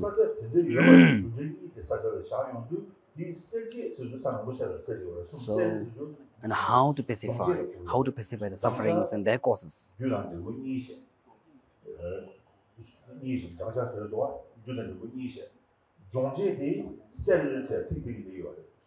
So the object of pacification is the three sufferings and their causes, and the subject of purification, or the agent that helps to pacify, is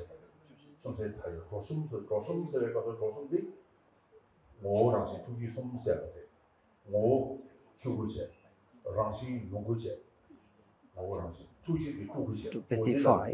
The result of pacifying the three sufferings is a three liberating aspect, which is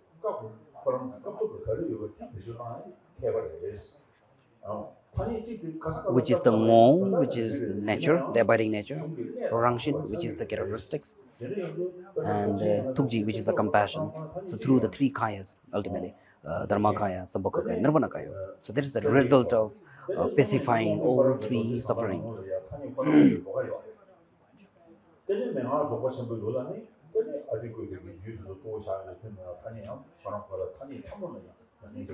So although here we see that we use the terms in the same terms but in different interpretations for different purposes in different texts and different teachings, so we need to know that there are differences. So with the pacification of the three sufferings, we gain or we attain the three kinds of liberations. Three liberations. Although there's no three, there's no new, there's nothing to number. The attainment doesn't have a number, but at least to number by their differences is the. So more or less, with the pacification of three sufferings, we attain the three attainments. We attain the three liberations, which are Dharmakaya, Sambhogakaya, and Nirvanakaya.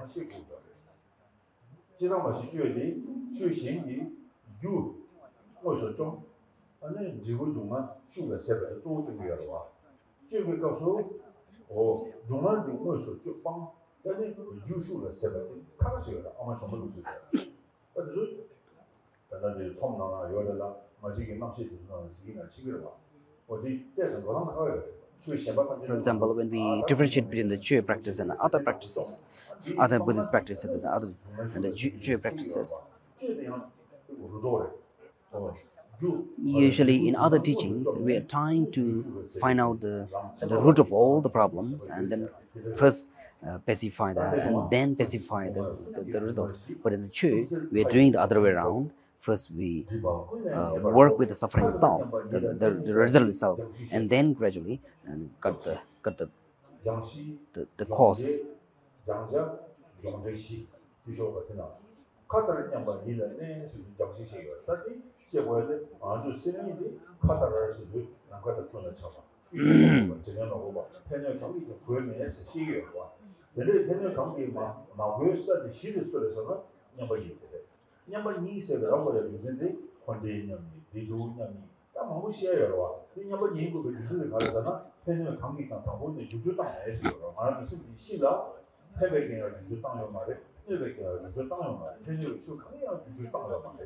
So here we can understand this quotation from the precept of Manjushri in four ways.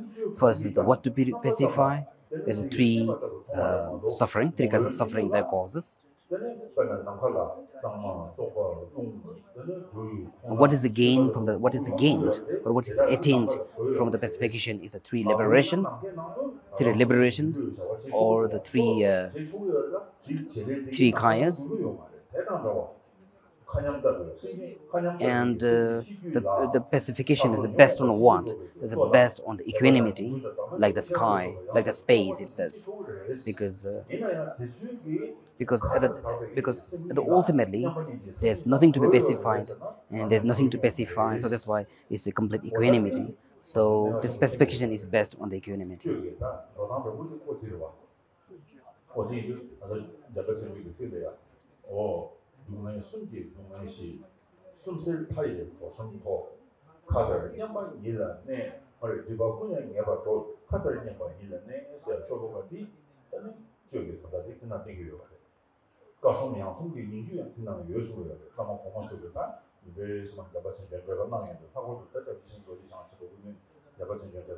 So I have received several times on this praise to Manjushri, and they interpret this as the implications of the Chö practice.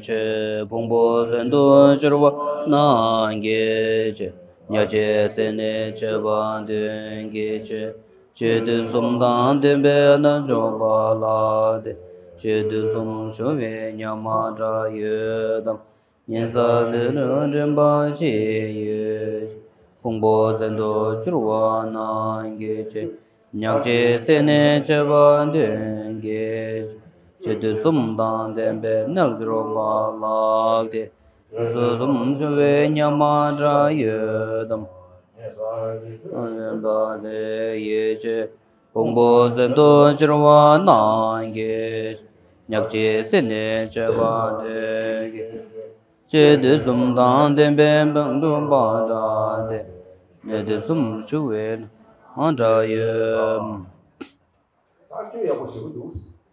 So now Paltrapum continues that, oh, your chi is very good. Your understanding chi is good. So he is very nagging here. So he keeps continuing to question him. So what about the faith? So as to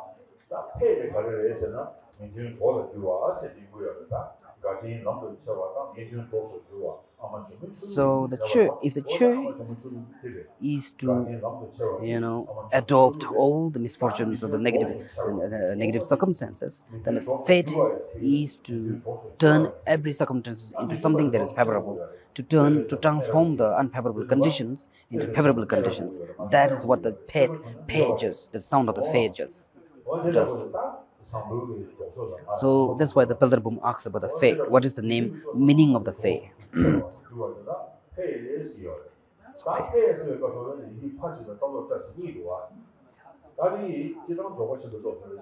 So Fei has two syllables here, two syllables in Tibetan, Pa and Ta.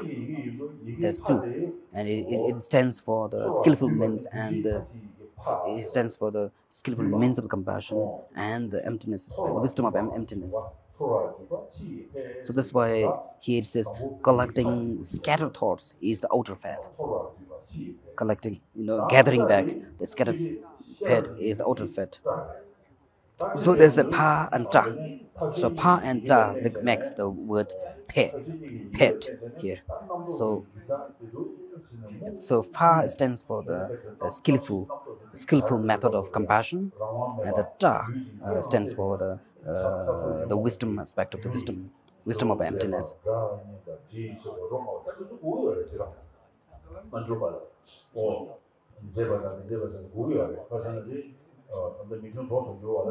So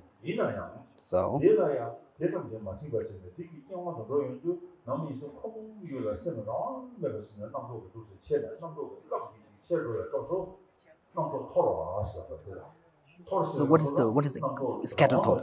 Scattered thought means when our mind is not tamed, our mind just run away, one just scattered to all kinds of sensual sense feels and sensual pleasures, and there's no control and there's no power. It's completely powerless. It's completely tempted by these outer appearances, and so that's why collecting means bringing back. So to the use of pack.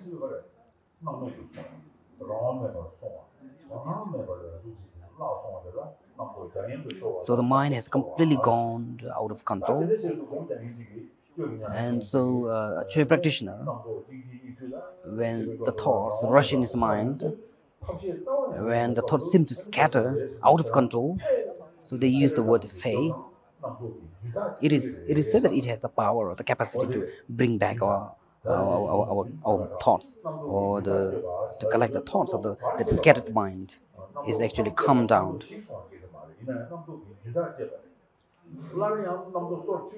So it doesn't mean that it completely liberates one, but rather when a mind is completely scattered, at least it actually discontinue the scattering of the mind. It brings back.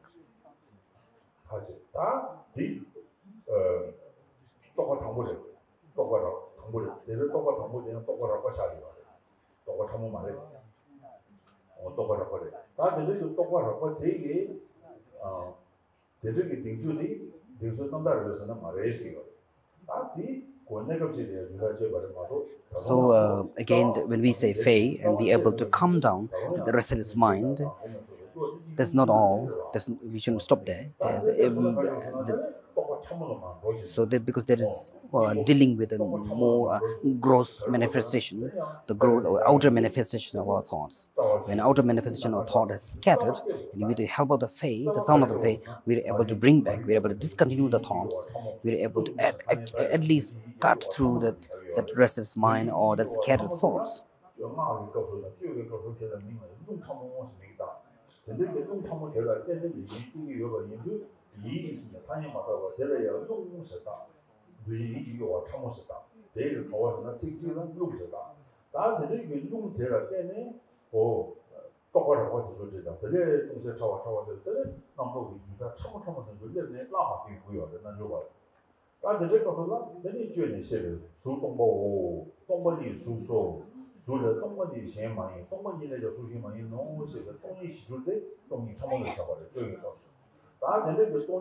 So fade, the sound of the fade is used to actually collect back the scattered thoughts. It only deals with the gross manifestation of the thoughts. But now, in order to deal with a subtle kind of a scattered thought, subtle mind, subtle disturbed mind, or a subtle restless mind, we need to use, for example, in the Heart Sutra, it talks about the emptiness. Form is emptiness. There's no form separable from the emptiness. Emptiness separable from the form. So in this way, we need to use this fourfold emptiness.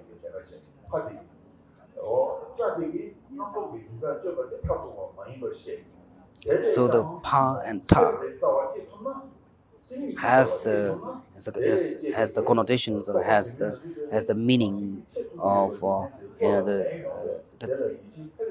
as the dual kind of a capacity of skillful means and the wisdom of compassion.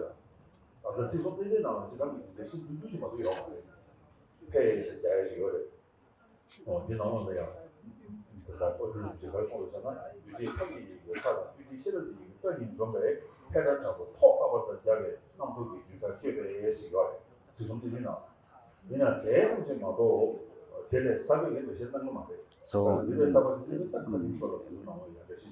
there's no, in many texts we can find the detailed explanation of the Fae, but in the church text we can find the meaning of the Fae in detail.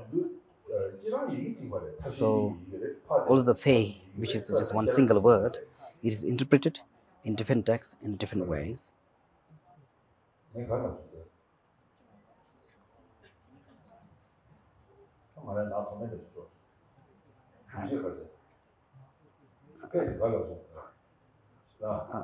I forgot what I was trying to say. I forgot the quotation myself. It was at the tip of my tongue, but it slipped off. Okay, I remember now. So actually, Pa and Ta has something we get male and a female.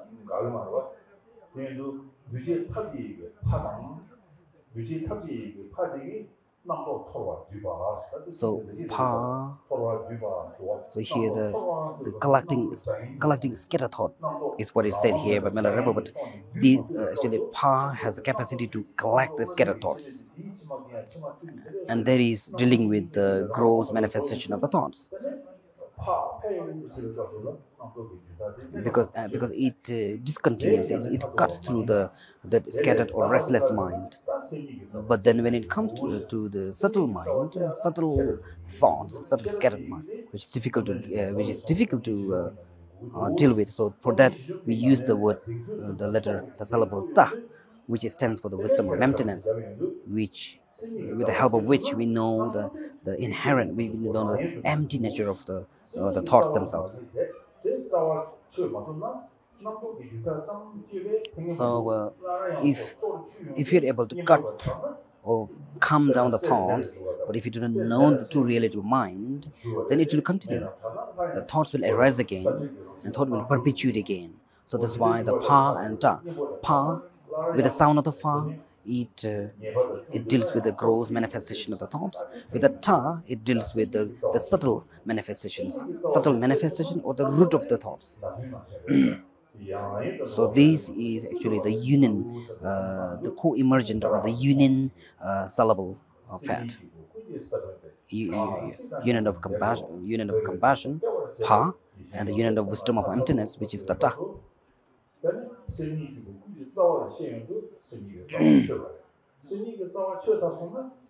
Like the Saraha says that the realizing the true nature of the mind, when we realizes everything, because the nature of the mind is the root of everything. So when we realize, when we recognize the true nature of mind,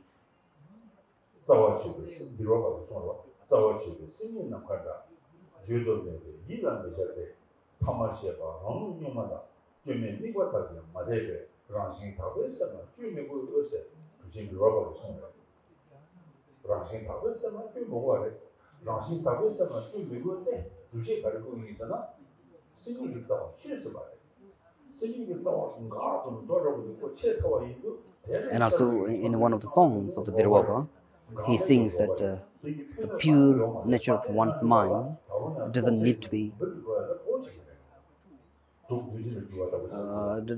elaborated.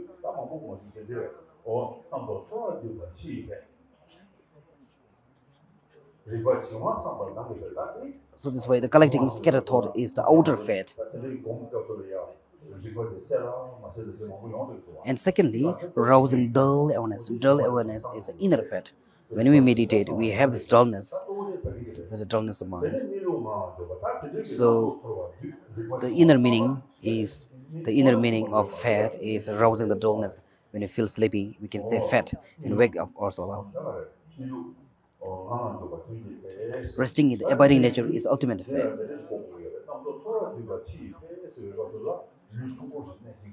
So first one, collecting scattered thoughts is the outward. It is the physical is physical posture, for example, and arousing all dullness is the inner fate. This inner fate is is the recitation. It's the yoga of recitation. And resting in the abiding nature is the ultimate fate. This is resting on mind, or the yoga of remaining or maintaining or settling our mind in the abiding nature.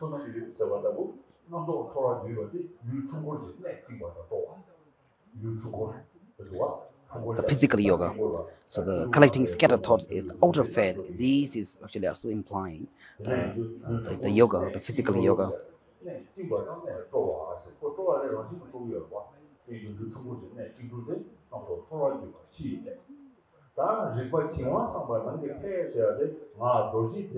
So second one, rousing all dullness, is the inner fate. This inner fate deals with the recitation. The recitation have a physical verbal recitation, there's a mental recitations. So all the recitation that deals with the recitation of mantras or recitation, all kind of recitations, inner and outer recitation, deals with this inner fate.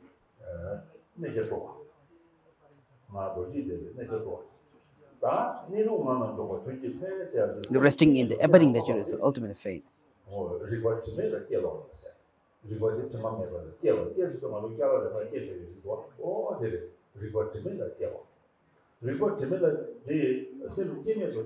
And the resting in the abiding nature of abiding nature means to actually settle our mind or place our mind in the pure aspect or the pure nature of our mind or the natural state of mind.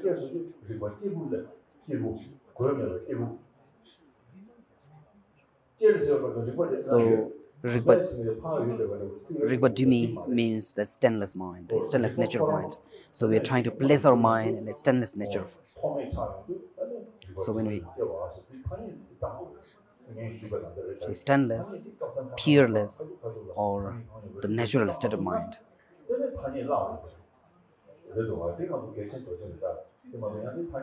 So you should be careful with the words or the terminology that you hear, because the different texts will interpret differently. Just because you heard it here today doesn't mean that in other texts it is the same, because different texts will interpret in a different way, and so we also at the same time need to be very careful with the terms and terminologies.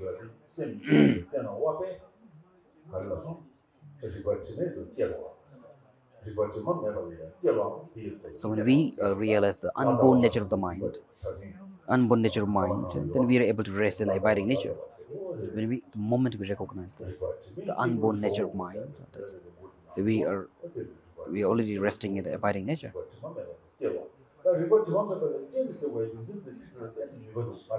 So we say bless, to bless. So what do you mean by bliss? If the mind's true nature is already stainless, or let's say peerless, is already natural and fresh, why should we bless it? So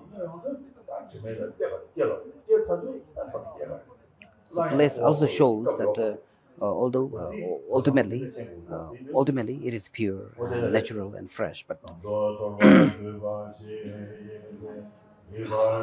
Sangba nange ben longa la joba denge Pekro de sumdan de ben najro bala de he de sum trube nyam ngada che nanga Sangba nange denge ben pekro de sumdan de najro bala de pe de sum trube nyam ngada yedam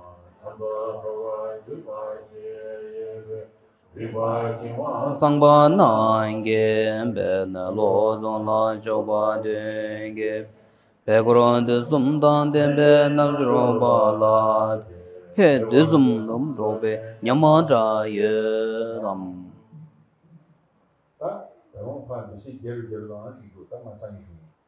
I think we can go on and on. I still have more to say on this faith, on this faith. It's very profound faith, but maybe tomorrow.